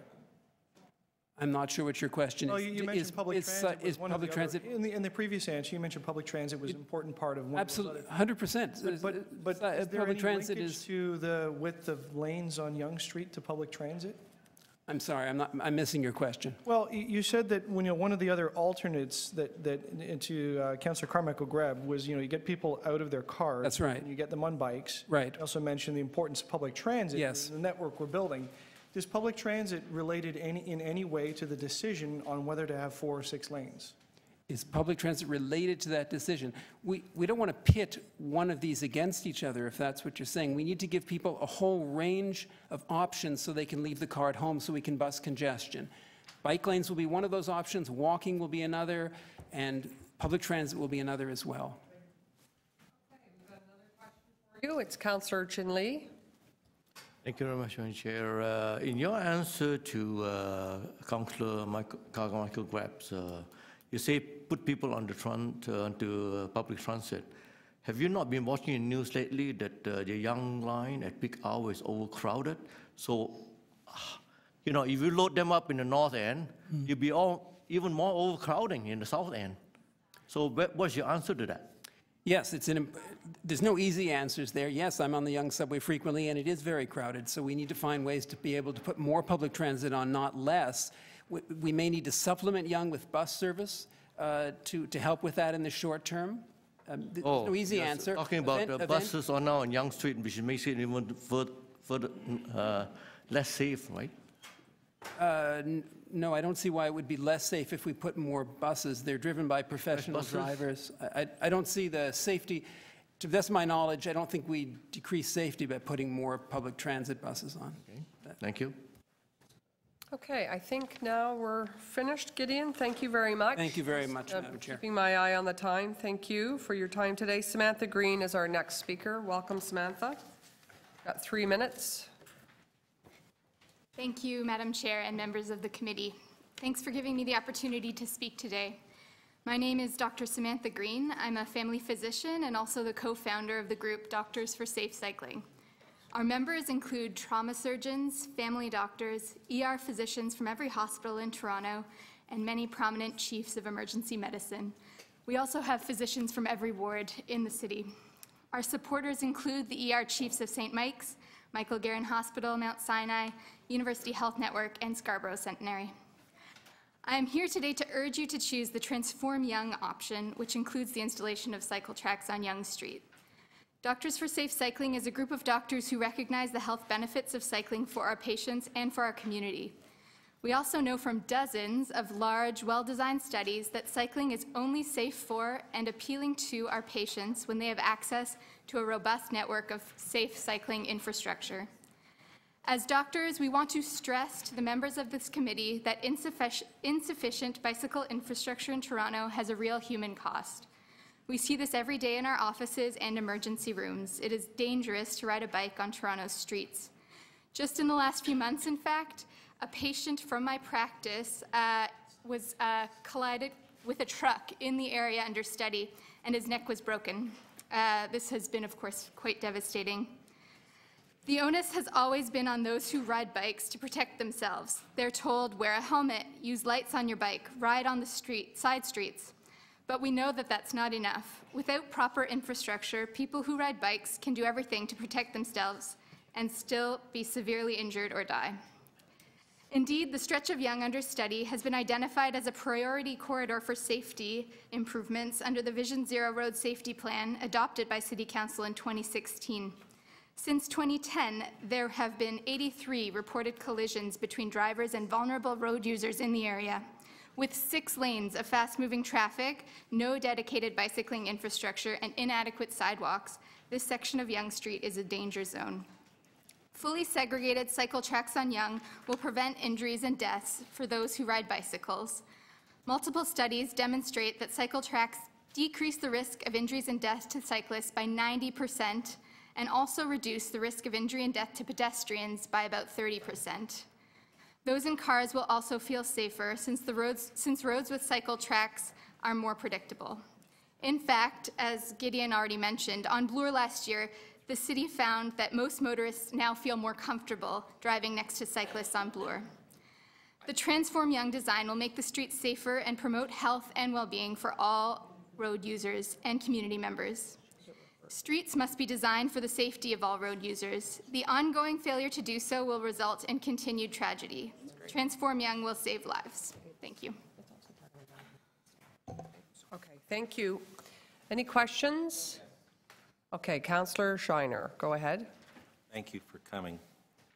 You said that the sidewalks were far too narrow. Could you tell me where? Sorry, I can't tell you where, but I do know that the proposal does increase the width of the sidewalk. By 5 meters. Right. Do you know that besides the public right-of-way, which is there now, all new developments, and most of that area has been built that way, are now required to set back 4 meters as to provide for an enhanced pedestrian way? So if we are able to acquire the 4 meters, are we not then able to provide the safe pedestrian way that you're looking for? Potentially, although that doesn't address the issue of people on bicycles. I wasn't talking bicycles yet. And then you talk for safety for everyone. So in the plan that's there, where are the locations that people with disabilities and or seniors are able to stop and use that roadway during rush hour or off rush hour? Because it's only cycle lanes and there's no designated spaces or locations for those with disabilities to stop. They would have to park around the corner and find a way to get back to the main street. Right, so as I mentioned, we know that installing cycle tracks and widening sidewalks actually calms the traffic and makes the street safe for all users, including those with disabilities. But how do you get to the sidewalk if you can't get your car or your taxi there? Like, how do you get out of your accessible taxi? How do you have your family get Turn you the there. corner onto the side street. In the wintertime where the snow is? Absolutely, yeah. Okay, thank you. Okay, is that it? Councillor Mamalady. I assume you don't live in the area? I do not, but as I mentioned, people in, members of my group do live in the Do you visit the area frequently? I have been to the North York Centre a few times, yep. So there is a subway right underneath the road there. You're aware of that, right? Yep. Are you I aware? biked up there, though, when I went there. So you're familiar with the traffic implications that are there already? Sorry, I don't understand the question. There's traffic there There are cars who use the road. regularly. Sometimes it's a parking lot. You aware of that? Sure. So in the staff report, I do know that the proposal would only increase traffic time by about 1 minute. I get it. I'm not asking you what's in the staff report. I'm asking whether or not you've got some experience in the neighborhood. Not driving, no, because I usually ride my bicycle. So have you been up there to see the blockage of vehicles in that community? I haven't noticed that, no. No. You know there's a subway there already, right? Yes. So that subway hasn't been able to take people out of their cars. They're still using the network. I don't understand. You don't agree? Okay, well, do you believe by narrowing the road that those cars are going to disappear? Well, some of the cars will actually be removed from the road because people will be more likely to walk or bicycle or use public transit. Well, And it's in the staff report that traffic time won't increase. how do you know that? How do you know that? How do you know that people are going to That's what stop happened in taking other. their? That's what happens in other areas. But how do you know that? It's not the first time people have installed bike lanes. I get that, but how do you know that? How do you know they're going to get out of their car and take a bike? It's what's happened in other areas. Where? In the sub? Multiple cities. How do you know that? Like, is there a study you can point me to? Is there a report that clearly specifies that this is what's happened in a particular neighborhood? Sure, yeah. Which one is that? You don't. The reason I'm saying this is because what you just read, you read exactly the same wording at one of the last works committees. It's like you guys pull that out of your file every time there's a bike lane being proposed in the city. Could you ask a question, please? What's your question? Is it exactly the same speech that you give us? I've never spoken before Pewick before. Well, then somebody grabbed it the last time. It's exactly the same speech. Okay, is there any other questions, Councillor Holyday? Thank you for speaking to us, and I appreciate your desire for more bicycle infrastructure because of the trauma you've seen, right? Can you elaborate as to why you would support the option to put the lanes on Yonge over the parallel street on Beecroft? Certainly Beecroft would be better than nothing, but people will always bike on Yonge, and this way we're ensuring their safety. But you mentioned separated cycle tracks where, where really, that's the ultimate, right? To reduce conflict with vehicles and pedestrians to make it safer. Would you not agree, that cycle track on this street or that street are equally safe? But the issue is that people aren't necessarily going to detour to a side street because there's a cycle track there. People are going to use the quickest destination to get the quickest route to get to their destination, and the destination is going to be on Yonge Street because that's where entertainment is, restaurants, offices. Even if one's safer? Often, yes, that's what happens. Okay, so the traffic volumes are different on Yonge and Beecroft. I think the report says 18,000 to 55,000 cars. Would you not agree that a cycle track on Beecroft would be safer than Yonge, given the volumes and potential for conflicts? I don't know. I guess I'd have to look at some of the data, but I think that for cyclists in general, it would be safer to have a bike lane on Yonge Street because cyclists are going to be using Yonge no matter what. Because that is where there's no restaurants on Beecroft. The restaurants are on Yonge Street. Thank you. Okay, this committee is recessed until 1:30. We have 19 more speakers. Madam Chair, I'm going to, if you don't mind, on a point of privilege, I'd like to test it with a motion, if you allow me, to work through lunch. We can probably be at the time that we're going to be back anyway, if we allow people to depute. Well, I already did My understanding is that people have meetings set up for the lunch hour, so. I tried.